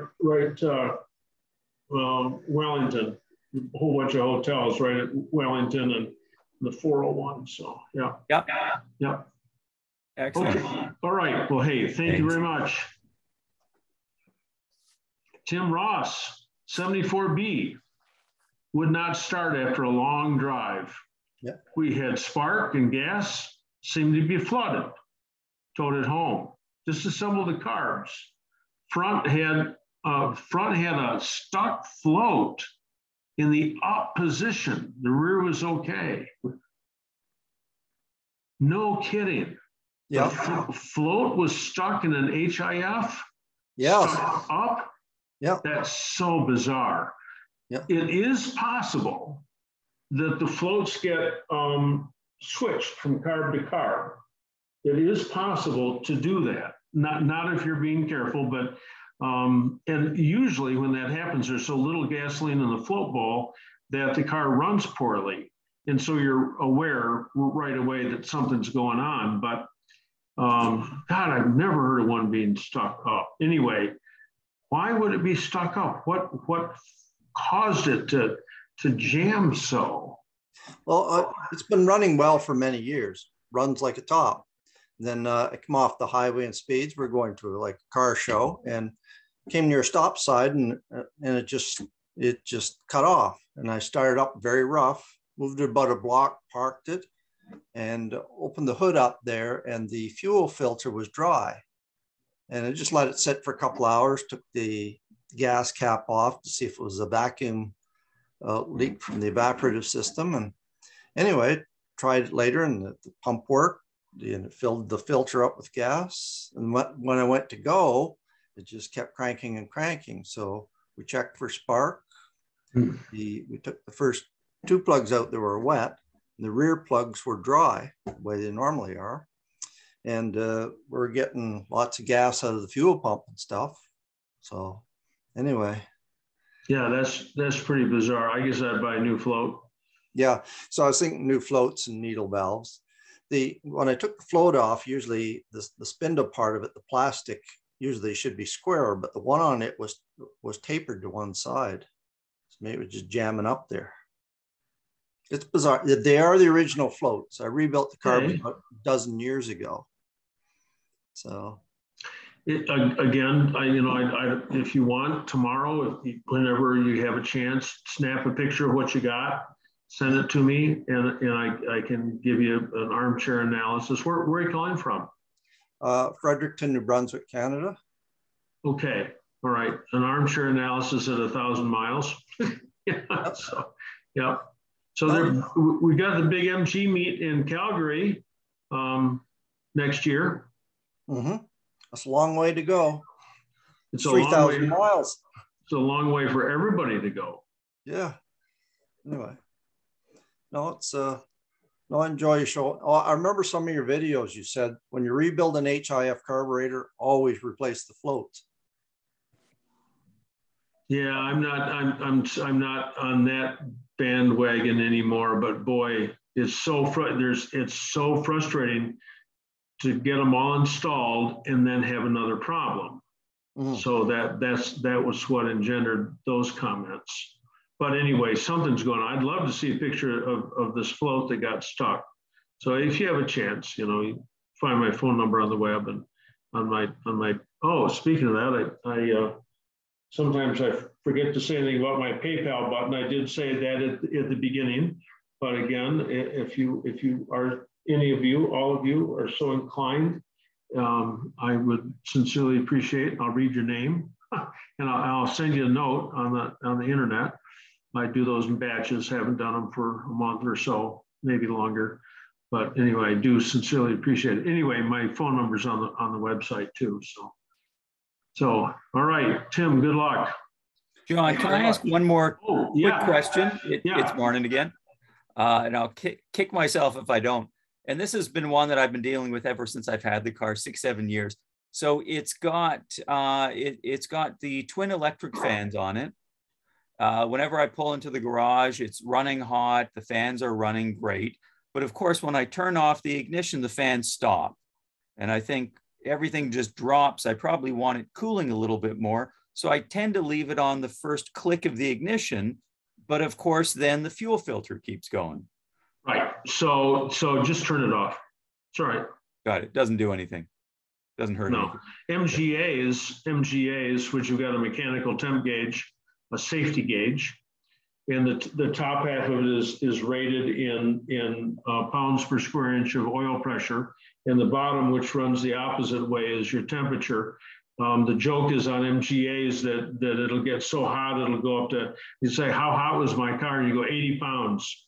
It's way up into the other gauge. It gets so hot, but it only does that just briefly when the car is starting to, after you shut it off, the underbonnet temperature spikes and then falls away again. So, great. Thank you. Sorry. So you got an American spec car because of the Canadian spec MGBs only had one cooling fan. Exactly. My parents picked it up outside of Pittsburgh. So the nice thing also, I think at least, is it's automatic choke. And it also has, and I had switched my the coil a couple of years ago when I changed the plugs. It's also got that little sort of like electronic ignition box or something underneath the coil. Yeah, those are good. Those are good. Those are still wonderfully operational, the CEI systems. Yeah. Hey, John. Yes. I had a question for the fella from Canada. When you're putting your car away in the winter and letting it sit for months, are you putting it away with ethanol fuel in there? And does Canada use ethanol fuel? Well, I can comment on that. I always put premium in. Premium's non-ethanol, about 91 octane. But so ethanol is we got guys who repair gas systems and just say, no way, just it glues everything together, and just don't use it. That my comment was for the other fellow from Canada who's having trouble with the mist and the it sounds like it's clogged up pilot jets and small orifices in the carb. It's not idling well. It could be, and I wondered about just going and getting a tank of good gas and running it through and hoping, maybe putting some carb cleaner or fuel cleaner in. The answer is, unlike Tim, although the guy told me I might have a cracked block, said use the 91 octane. I've been using the other end, but I always search out a station that's supposed to use ethanol-free gas for that reason. But Perfect. Harder to find these days. That's all I use in all the vehicles that sit for a few weeks, non-ethanol all the way around. Yeah. Yeah. But it's hard to find. They want to put it in everything. So. Yep. Thanks, Tom. Okay, we got more carburetor stuff here from Greg Fisher. The charcoal canisters in the SUHS Ford carburetors, how to hook them up, or should I? Yes, Greg, are you on? I am. So right here behind me is where I would put the charcoal canisters back in. This is a 78. Right. Yes. So the engine's going to be completely different. Put those in, and the HS carburetors have got two brass fittings on the float bowl lids. One's fuel in, and one is a vent to allow atmospheric pressure to sit on top of the gasoline. We always call them overflows because that's the only time we ever see them work. So you're going to tee together the vents from each carburetor and take that line over to the charcoal canister so that when it's operating correctly, there's neither pressure nor vacuum on the gasoline in the float bowl, and your anti-run-on system will work. I've got a diagram of this, Greg, and if you send me an email tomorrow, I will send that because I just drew it out for somebody who's doing the same thing. And then you want to put your anti-run-on valve back in, you've got two charcoal canisters. What year's your car? Yeah, I've got two. It's a 78. Yeah. That's okay. It's a passive system. Doesn't take any energy. It doesn't degrade the performance. It nominally keeps the atmosphere cleaner, and the anti-run-on valve will work, which means when you turn the key off, car stops dead, just dead. Doesn't diesel on, which can be a problem. Okay. Thank you very much. Let's see. Doug Wolfire, we're back talking about the 67 rear end. Okay, this is just a continuation, is it, Doug, of what we talked about before? Yes, it is, John. Okay, all right, great. Let me just ask a reference question, though, because when we move that rear wheel or move the front wheel, how much play should we have in a? As little as possible. All right. So, I know it sounds stupid, but you can measure the hubs. You can measure the hubs of the caliper, 2.450. And you can see how much wear there is. Of course, you can't switch the front to the rear or the left to the right because of the nuts. But you can, or the spinners, but you can see how worn it is. The only way to judge the wheel is to run your finger in the splines and towards the inside of the wheel, and you'll get to the point where it's not worn, and your finger will rise to the unworn part of the splines. And you can, sometimes you feel it and you go, gosh, I can barely feel anything there at all. And other times it feels like it's a quarter of an inch worn. So obviously you want as little wear as you can. Okay, any suggestions from the crowd as to where to buy good wheels? Because I'm probably on that slippery slope. You know, I haven't bought wheels in a long time. Dayton wire wheel, Dayton, Ohio, long backlog, excellent wheels. I don't know how much more expensive than they are from the Dunlop wheels that come out of India that everybody else sells. So you just have to mix and match. The nice thing about the Dayton wire wheels, and maybe the new Dunlop wheels are like this too, is that the spokes are not chrome, they're stainless. So they don't corrode, and you're always able to get them adjusted. If you're going for gold, maybe even platinum, then you talk to Hendrix Wire Wheel in Greensboro, North Carolina. Alan Hendrix, Hendrix.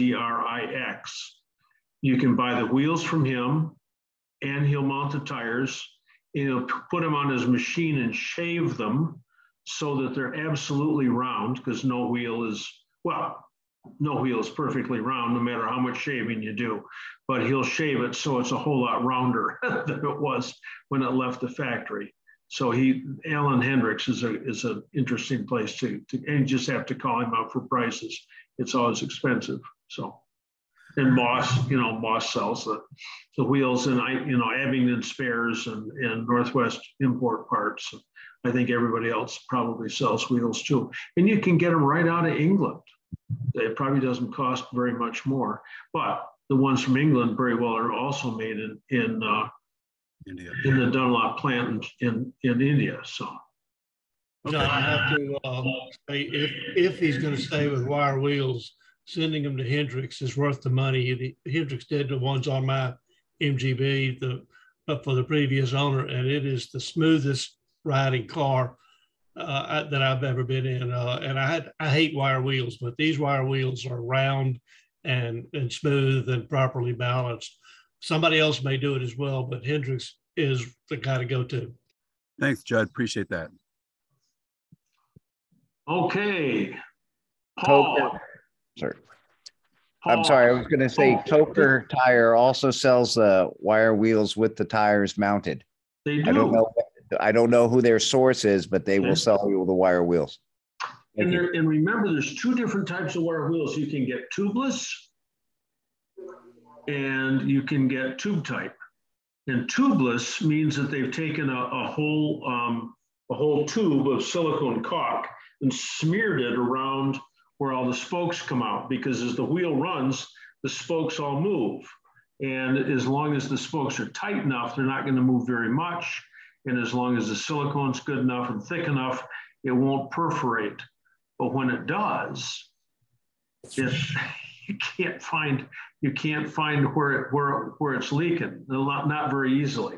I'm still, with me, my jury's still out on the tubeless wire wheels. I'd much rather put a tube in there, but that's just me, and I'm old fashioned. So, all right. So we got Paul M. I'm here.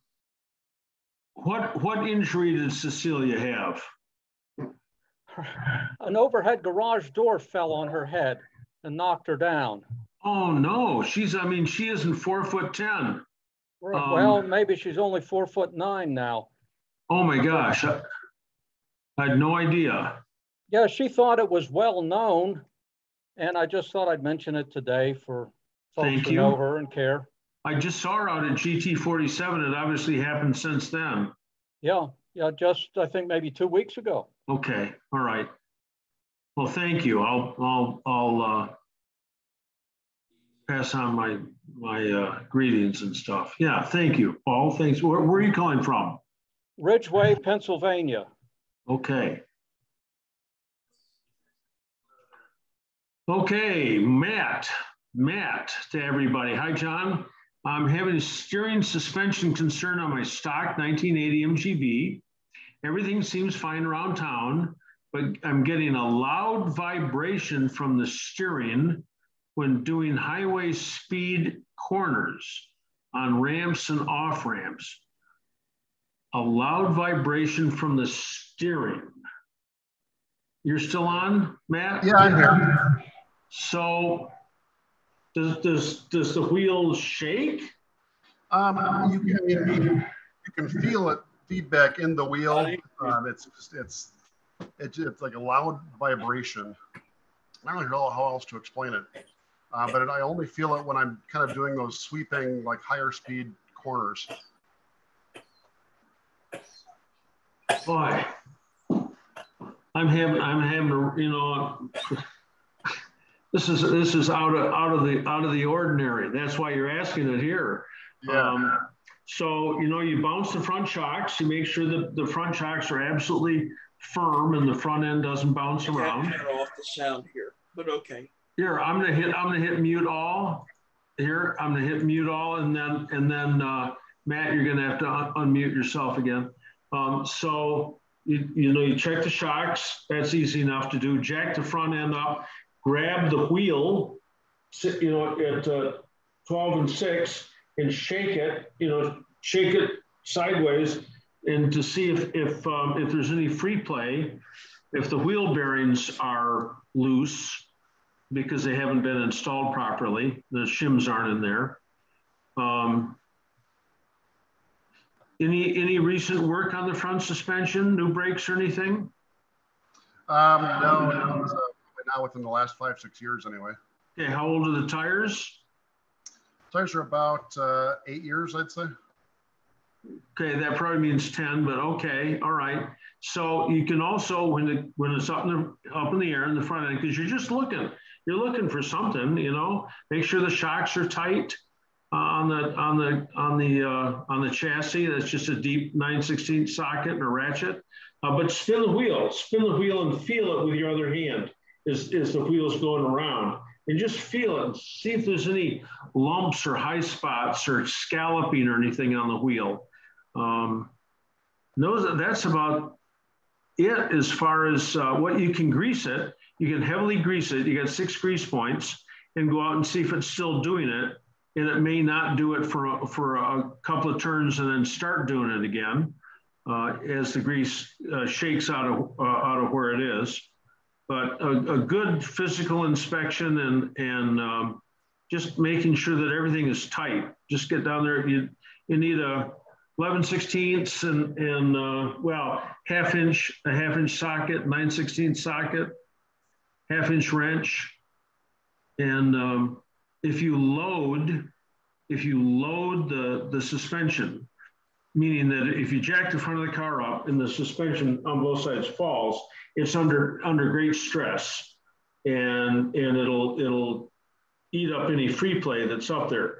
But if you're on jack stands and then you take a trolley jack and go underneath the A-arm and pick up that A-arm so that the car just about comes off the jack stand on that side, so it's not loaded, and then wiggle stuff and see if you can get anything to move. Other than a physical inspection like that, I don't know what to do. If I was driving it, I'd say, oh, it's this. Maybe. Maybe. So. Thank you, sir. Okay. Paul M. The pinion drive for the Speedo, my 62 MGA, has worn teeth on the plastic gear, so they're very sharp and will disengage sometimes. Neither Moss nor Cecilia has this part. The pinion drive for the Speedo on your A. Moss doesn't sell it. Not available in either catalog. All right. Well, the one that's on the main shaft is steel. Right. So Paul Deershaw, Sports Car Craftsman, Arvada, Colorado. I'll give you his phone number. Just a moment. Just a moment, looking. I should have this memorized. I send a lot of people to him. He's got a lot of parts. So we've got Sports Car Craftsman in Denver, Colorado is 303-422-9272. Paul. Okay. And so he's a spot. And then there's a guy that does a lot of rebuilding, Quantum Mechanics, John Esposito. He's in what, New Hampshire, Massachusetts, Connecticut, someplace in the Northeast. And he does a lot of rebuild. So he might have one. John, where is this plastic pinion that he's talking about? Because I've got an issue with 562. It's a speedo gear on the inside the speedometer or down at the transmission? At the transmission. That's not steel like in the T series? In the T series, the driving and driven gear are both steel. In the next 20 years of production, the driving gear is steel and the driven gear, the pinion gear, is plastic. And then towards the end, they're both plastic. Oh, really? Yep. I may have the same problem. I thought it was the same steel on steel as in the T series. So making one on a 3D printer would be interesting because that's a helical gear, I think. I don't know much about gears, but that's interesting. Paul, are you still here? Yes, yeah, I am. Okay, all right. So that's my guess there. And there's a lot of people with a lot of gearboxes around. I can't believe it's going to be hard to find that, but just keep keep hunting. Somebody will have it. Okie doke, thank you. All right. Now let's call Glenn at Glenn's MG service in St. Petersburg, Florida. He's got a lot of gearboxes apart. So, and I used to have a whole box of them, but that's hard for Forrest to find some of that stuff now. Okay, from Daniel Hiltz. If the front shocks are bad, can you see the fluid leak? Sometimes. The answer is sometimes. Sometimes it is just a failure inside the shock itself. I don't understand how the compression stroke would fail to work, but I can see how the rebound stroke would be bad. Sometimes the valve gets gummed up with stuff.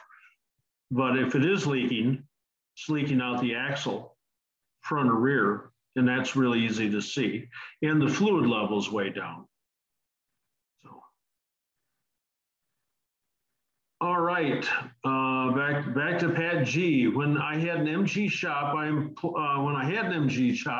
employed a couple of former British Leyland dealership techs. They both removed the wheel bearing spacers and shims and set the bearings like the rest of the cars in the world. Never had a problem as a result. No, you won't, but it's not as strong. It's not as strong. It's faster. It's faster to do it that way, absolutely. But the proper way to do it, I explain it like this. If you have a piece of electrical conduit and you put that on your knee and you pull real hard, you can bend that electrical conduit.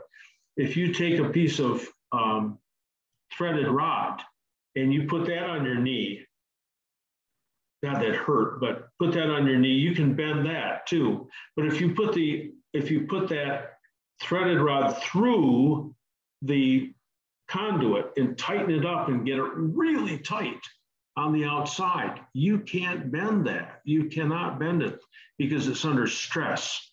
And that's what's going on with the front stub axle. That's under stress. So the MGA is set up, the T-type set up like that. The MGA, the MGB, they're all set up like that under stress, so that the system is stronger than just the stub axle.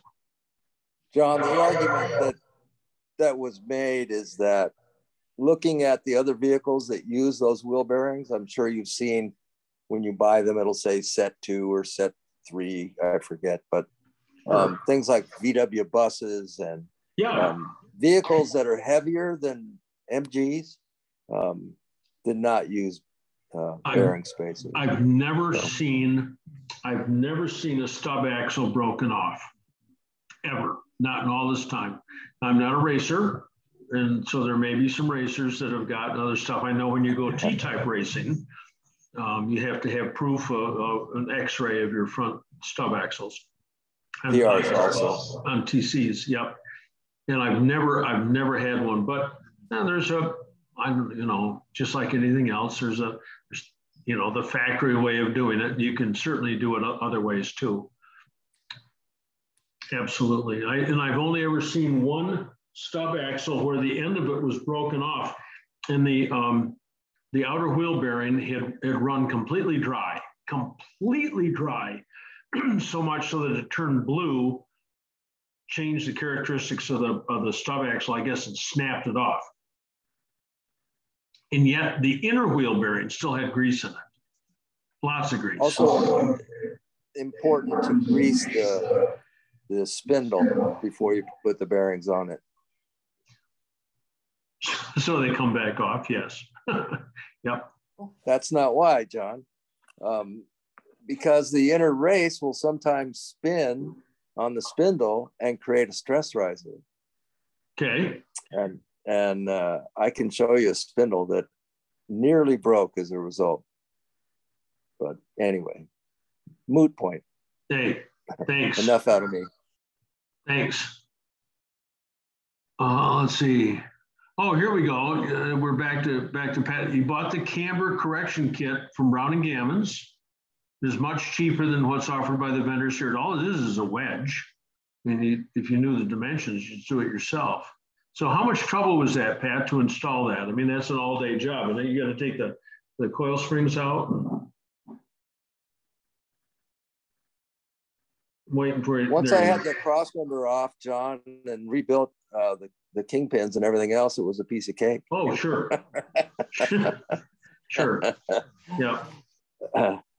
So it was a chore, the whole front end overhaul. So did you think that at the end of all that, your steering effort was less? Was it worth it?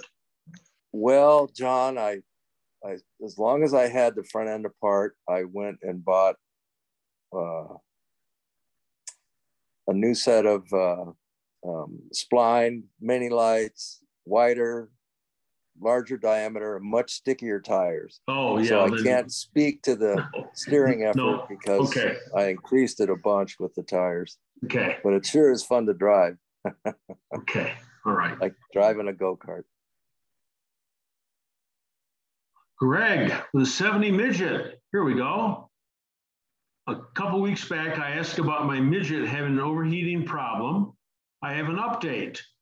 So from Bowmansville, PA, Greg, are you still here? I'm here, John.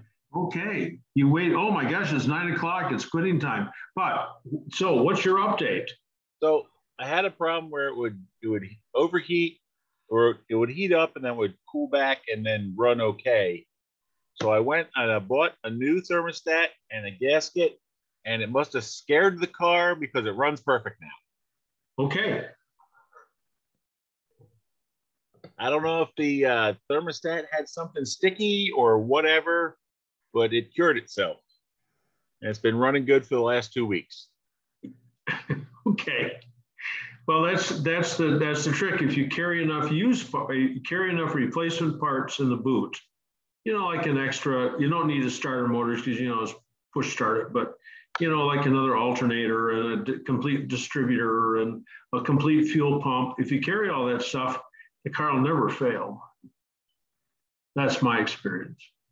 So, let's see, iPhone 5, it says, must be that's how many iPhones we've got on here tonight. Living in Florida, I want to remove all the heater associated material. What has to be done? Are you from Florida? Are you still here? Because we don't. Yes, sir. Okay, what year and model is it? 80 MGB.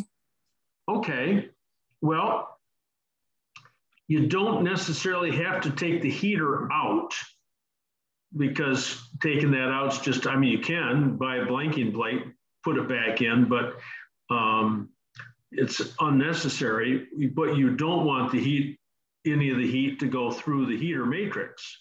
So the simple solution is to just take a line from the heater control valve and go over to the return line on the bottom radiator hose. Or you can buy a blanking plate for the cylinder head. You put that in place of the heater control valve. Now it can't leak, and it's easier to gain access to the dipstick and the distributor. And then over on the heater hose side of it, you have to find something to put into the heater hose and clamp it so that it won't leak. So I wouldn't take the heater motor out itself.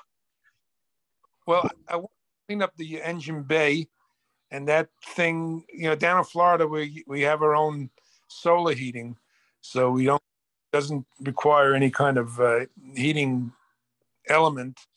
That space there would be nice to have. I blank that. Actually, just remove that housing. Basically, what I want, that housing, and just join the lines so that it never goes into the car itself. Buy some kind of plate if that exists, or fabricate something. Yeah, well, so you've got to disconnect both the heater controls in the console, and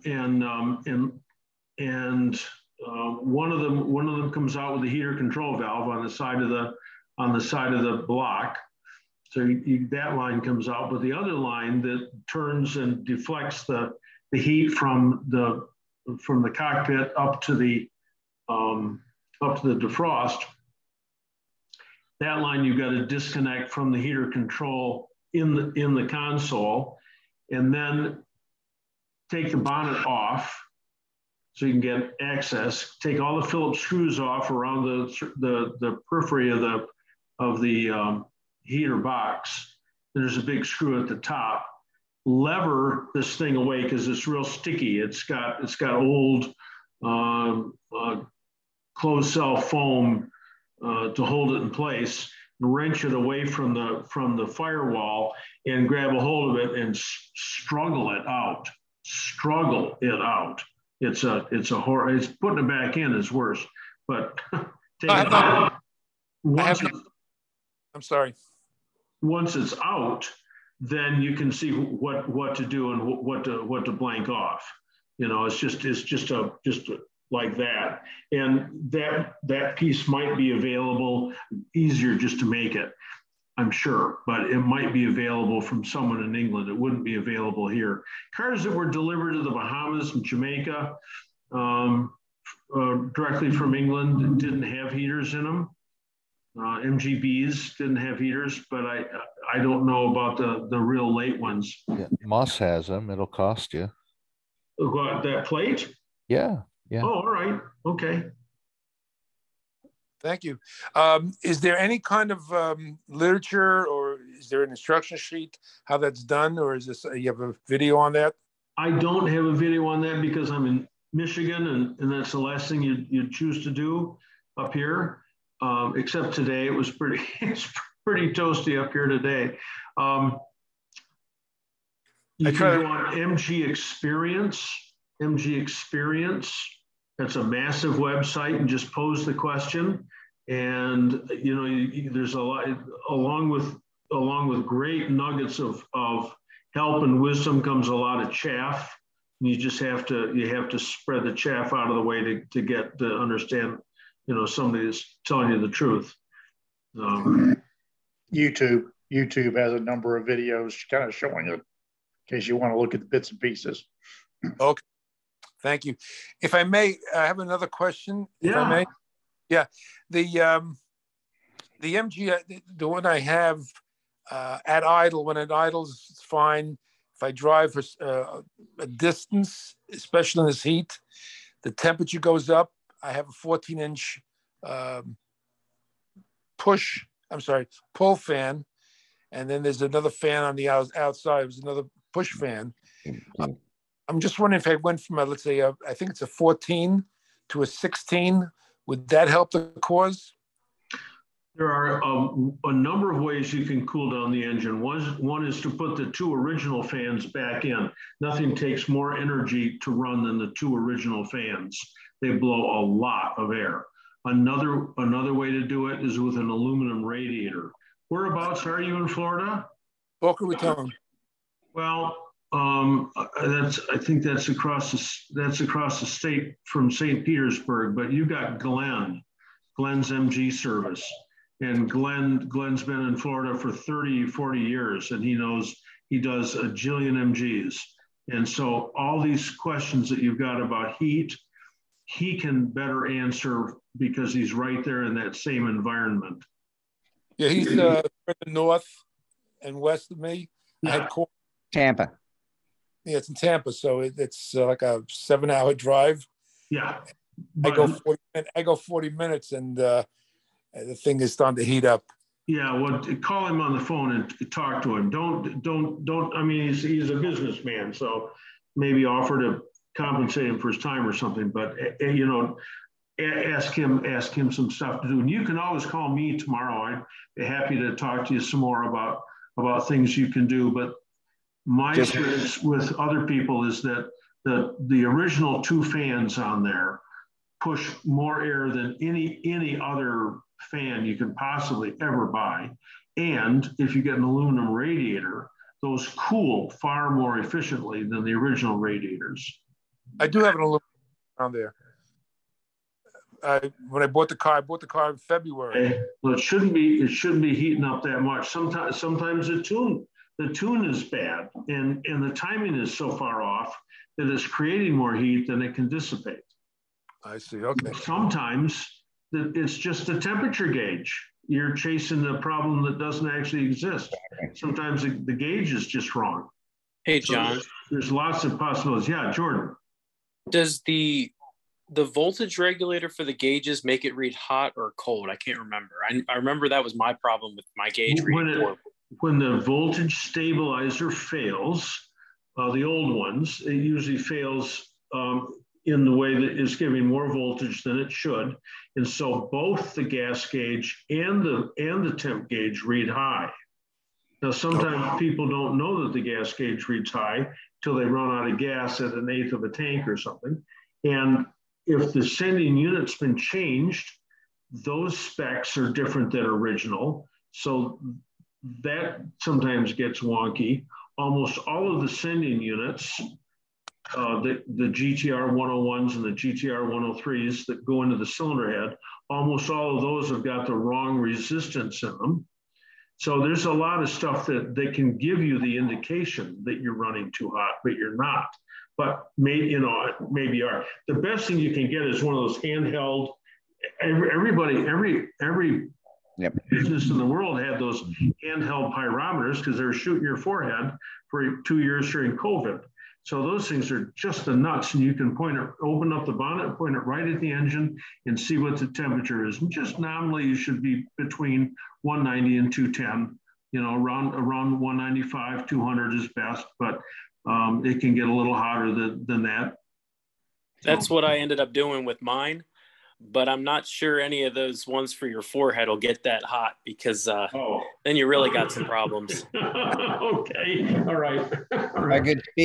If I could speak, I'm in Fort Lauderdale, 30 miles south of you, we're in Boca, and my I've removed the heater, and I've actually been able to remove the control inside in the dash as well, because it's just plastic and the pull wires. But there are folks who are here who can help you too. Gold Coast British Car Club for the A and T's and everything. So just wanted to speak to that. Thank you. Tell me the name of your club again, David. Gold Coast British Car Club. Okay. David, you're in Fort Lauderdale? Plantation. Oh, Plantation. Okay. Just you're down the road from me off of Sawgrass. Yeah. Can you text me your number? I will put it in the chat. Is that okay? That's fine. Perfect. I appreciate it. Gold It'll be Coast. in the bottom. Yeah. Okay. Thank you much. Thanks. Okay. John, thank you again. Oh, hey, you're very welcome. Oh boy, Steve Illis, how do you remove the vents from the dash on my 80B? You mean the vertical vents that sit in the middle of the dash? Steve, are you still on? Yeah, those are the ones, John. Those are the ones. Well, it's not, you can't get too much more complicated or upside down and backwards. The glove box comes out, you reach in there and you take the two plastic tubes that go between the firewall and those vents. Then you get a mirror back in there so you can see what's going on. And there's two nuts that you have to remove. And then you take those two nuts off and a bracket comes off and it comes out the front. Yeah, sounds like a really good time, yeah. It's a project. It's well, I really, just wanted to take them out so I could clean them, but I think I'll figure out another way to clean them. Get those long cotton swabs. Yeah, that sounds good. I had a friend. This is 40 years ago. I had this friend who spent all day cleaning his car, and he spent an inordinate amount of time cleaning the fresh air vent. His 73B Harvest Gold, and it was just perfectly clean. And so he went to a party, and they were drinking and doing some recreational drugs.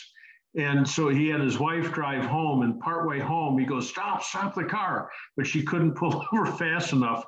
And he threw up all into the fresh air vent, and he just spent all day trying to clean. So he had to take his out because you can't. Yeah. Oh, what a mess.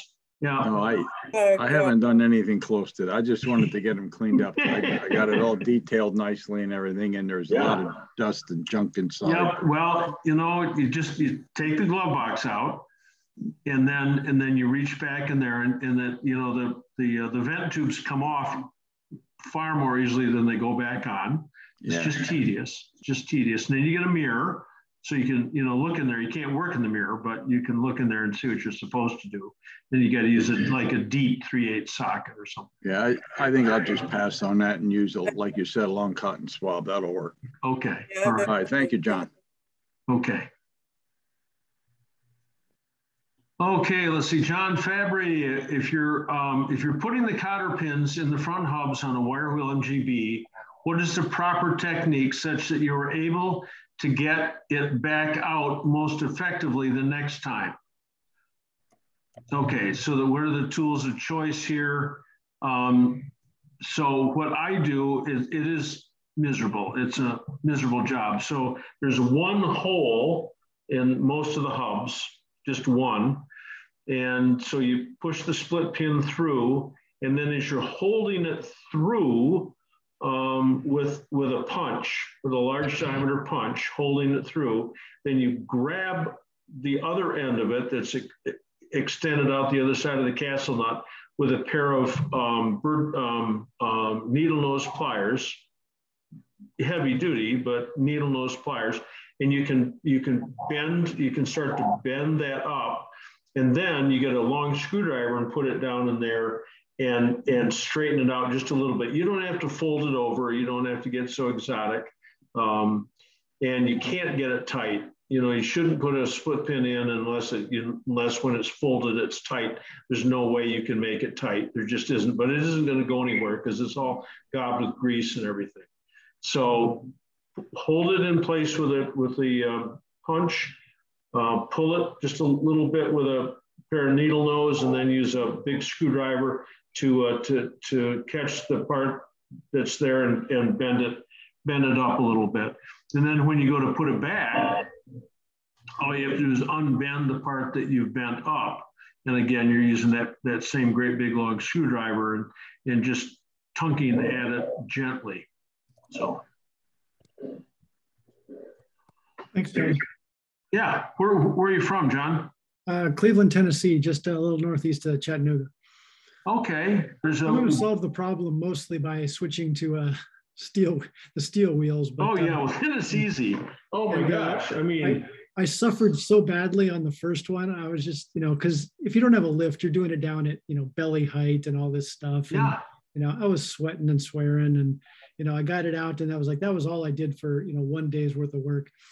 And I was just so pleased that when I got to the other side, I don't even think it was tight in there. And I just, basically just had to push it out. So, I was rewarded that the second one came out easy, but I kind of wondered if you clip them off short or something like that, just so that, because the ability is, even if you sort of get it straight, trying to pull it back out is, you can't get anything in to grab the other side. You have to have some kind of hook.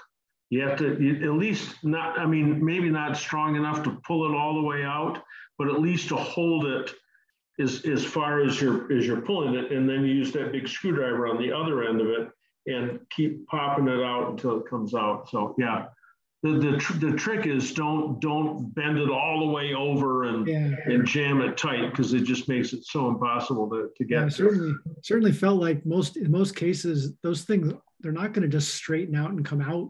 There we go. Pat's got his 90-degree little hook there.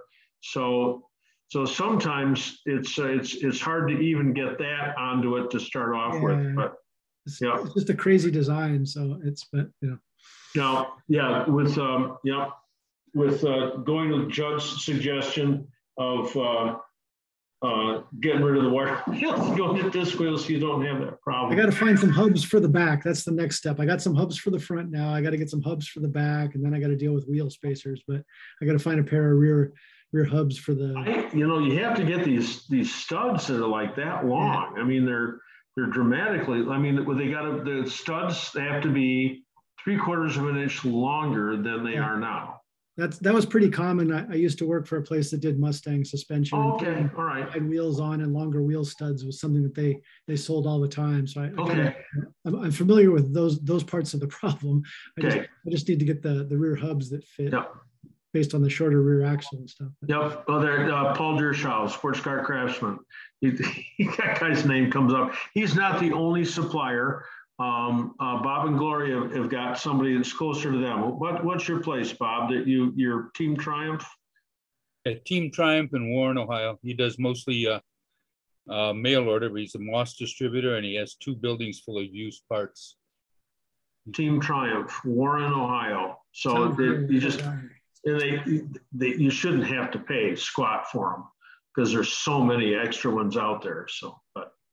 Yeah, that's what I was hoping, for not having to pay, through the nose for something like that basically doesn't go bad, and you just $25 a piece, kind of. It's because they don't go bad. Anyone who's got any MG parts at all has got an extra rear axle, I guess. Yeah, seems like that. Okay. Thanks. All right, great. Oh, here we go. Bob and Gloria, we replaced the lower pulley, and the distributor went back to normal position for a short time. Then it went back to the same problem after a few backfires. It was a used pulley. Should I get a new one, or could there be another problem? And that all has to do with timing, right? We postulated that perhaps the timing mark had slipped on your pulley, and that's why. When I put the other pulley on, it was used, but when I put it on, the dog leg went back to 2 o'clock where it's supposed to be. Car started. I had to walk away to do something else. I came back to time it. All of a sudden, it started backfiring to the carburetors, even popped the caps off, and it went back to the same place it was before. And this is my old, I don't know if you can see it, my old pulley. It was bad. It was bad. It's yucky. Cracked up here. And so I got a used one, and I don't know if it's bad pulley. I might be having another problem. But I put it. That snapping and popping, that sounds like a bad condenser. So. But I have a crane. Oh, okay. All right. But I had another problem, and when I put it all together at first, I got no spark. Got spark out of the coil, nothing out of the plug. There's that little short brown wire inside the distributor. Little brown wire.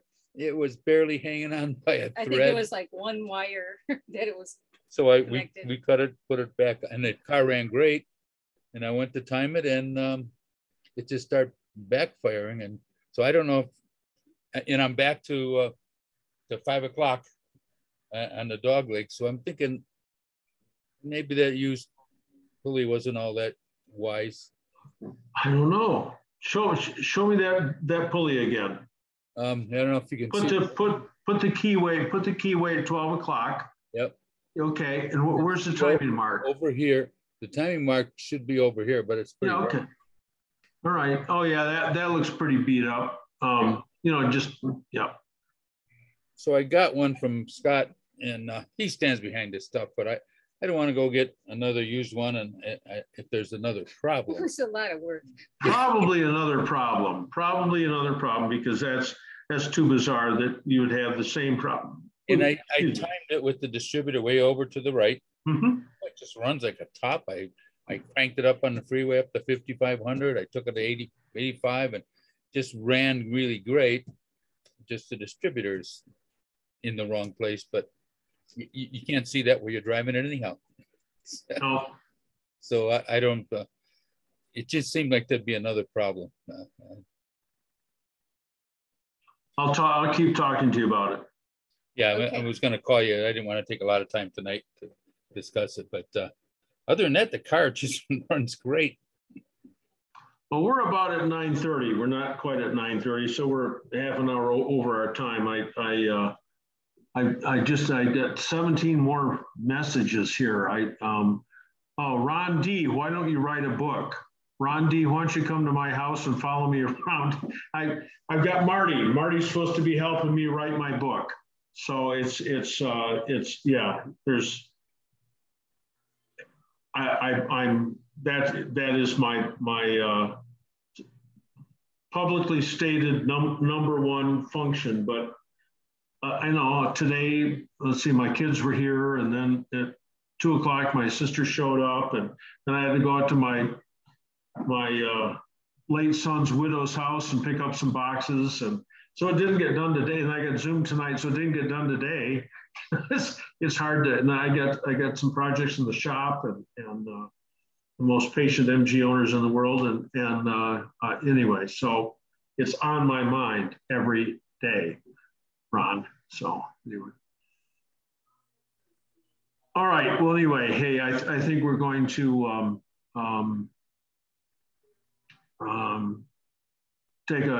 take a well-deserved break here until, what's the date? 7:25.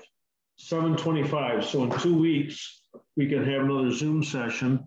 I'll see if I can't get somebody else to come in and talk about something more exciting. I don't know about body work, or recovering seats. I don't know. I'll see if I can get somebody else on the line to make it more exciting than just listening to me drone on.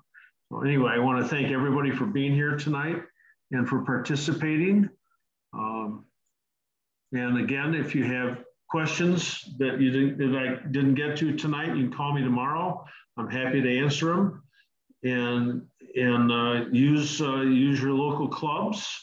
The Gold Coast Club in Florida, just a couple miles away. What a handy resource. And Barney Gaylord's got that wonderful MGA guru site, and it isn't just MGA stuff, mostly MGA stuff, but a lot of the stuff transfers over to MGB. And he also has a list of all the shops that are around, and I think the clubs that are around. So there's a lot of information out there. This is a hobby in which you do not have to reinvent the wheel. It doesn't matter what you're doing, whether you're getting that grinding, growling noise that comes up from the steering when you're on the off ramp, or you're trying to take your heater motor out in Florida. Somebody's already done it. Somebody's already done it and talked about it, and the information's out there someplace. So use all the resources you can. Knowledge is power. So I want to thank everybody for being on tonight, and you can unmute yourself, and we can have a minute or two salutations, and then it'll be tomorrow, and then it'll be 2 weeks from now, and we'll continue on, and maybe Greg can get a new picture, and or if he's got anything more done underneath the bonnet on his blue card there. So. All right. Thanks, John. See everybody. John. Thank you, John. It's a pleasure. Hey, everybody. I saw Good night. Yeah, Phil Ryan. Nice to see you. Sean, pleasure to see you on tonight. Always good to see you, John. Good to be seen, John. Hey, yeah, and better than the alternative. Yeah.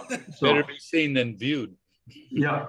And we're always happy to see your same old mug on there. Oh, Alan, yeah. Hey, so thanks for your contributions. It's very kind. Some 30-year-olds pursuing this habit. What's that? We need to get some 30-year-olds pursuing this habit. Everybody on here is white hair. A 30-year-old. Yeah, resemble that. A 30-year-old not to work. Not quite well. All right. So let's plan for if as long as we're asking for something we can't get, why don't we ask for 30-year-old attractive girls? How come this isn't a thing for 30-year-old attractive girls, huh? So let's wish for heaven. They're all busy on TikTok. Yeah. What was tonight's official count? I don't know. I don't know what the official count was. I missed that. 141 at one point. 41, 143. Oh my! All right. 143. Great. I was talking to my daughter, and I said, "Well, what about we're talking about doing these kinds of seminars, and I said, well, what about OnlyFans?" And she said, "No, that's probably not a good site to use for MG stuff." So.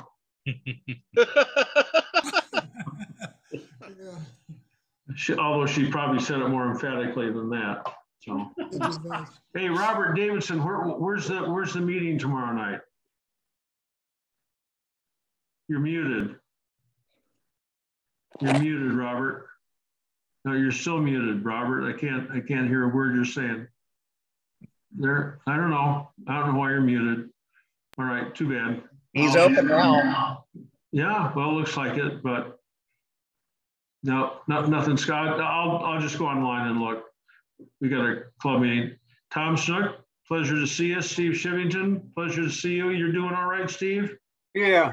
Follow-up surgery is tomorrow. Oh boy. Yeah. Follow-up surgery. Right. They're going back in, make sure they got it. Right. Oh my gosh. Well, good luck to you. Oh my gosh. Yeah. I'll keep you in the loop. Thanks. All right. Yeah. You're still up, Steve. I'm going to give you a call. Okay. Right. Ron Nugent, pleasure to see you. So, all right. Well, we're down to 33 people and oh my gosh. Well, Anyway, thanks. Tony's pleasure to see you. See your daughters up there in Canada. And anyway. They enjoyed seeing you. Yeah. Well, to all a good night.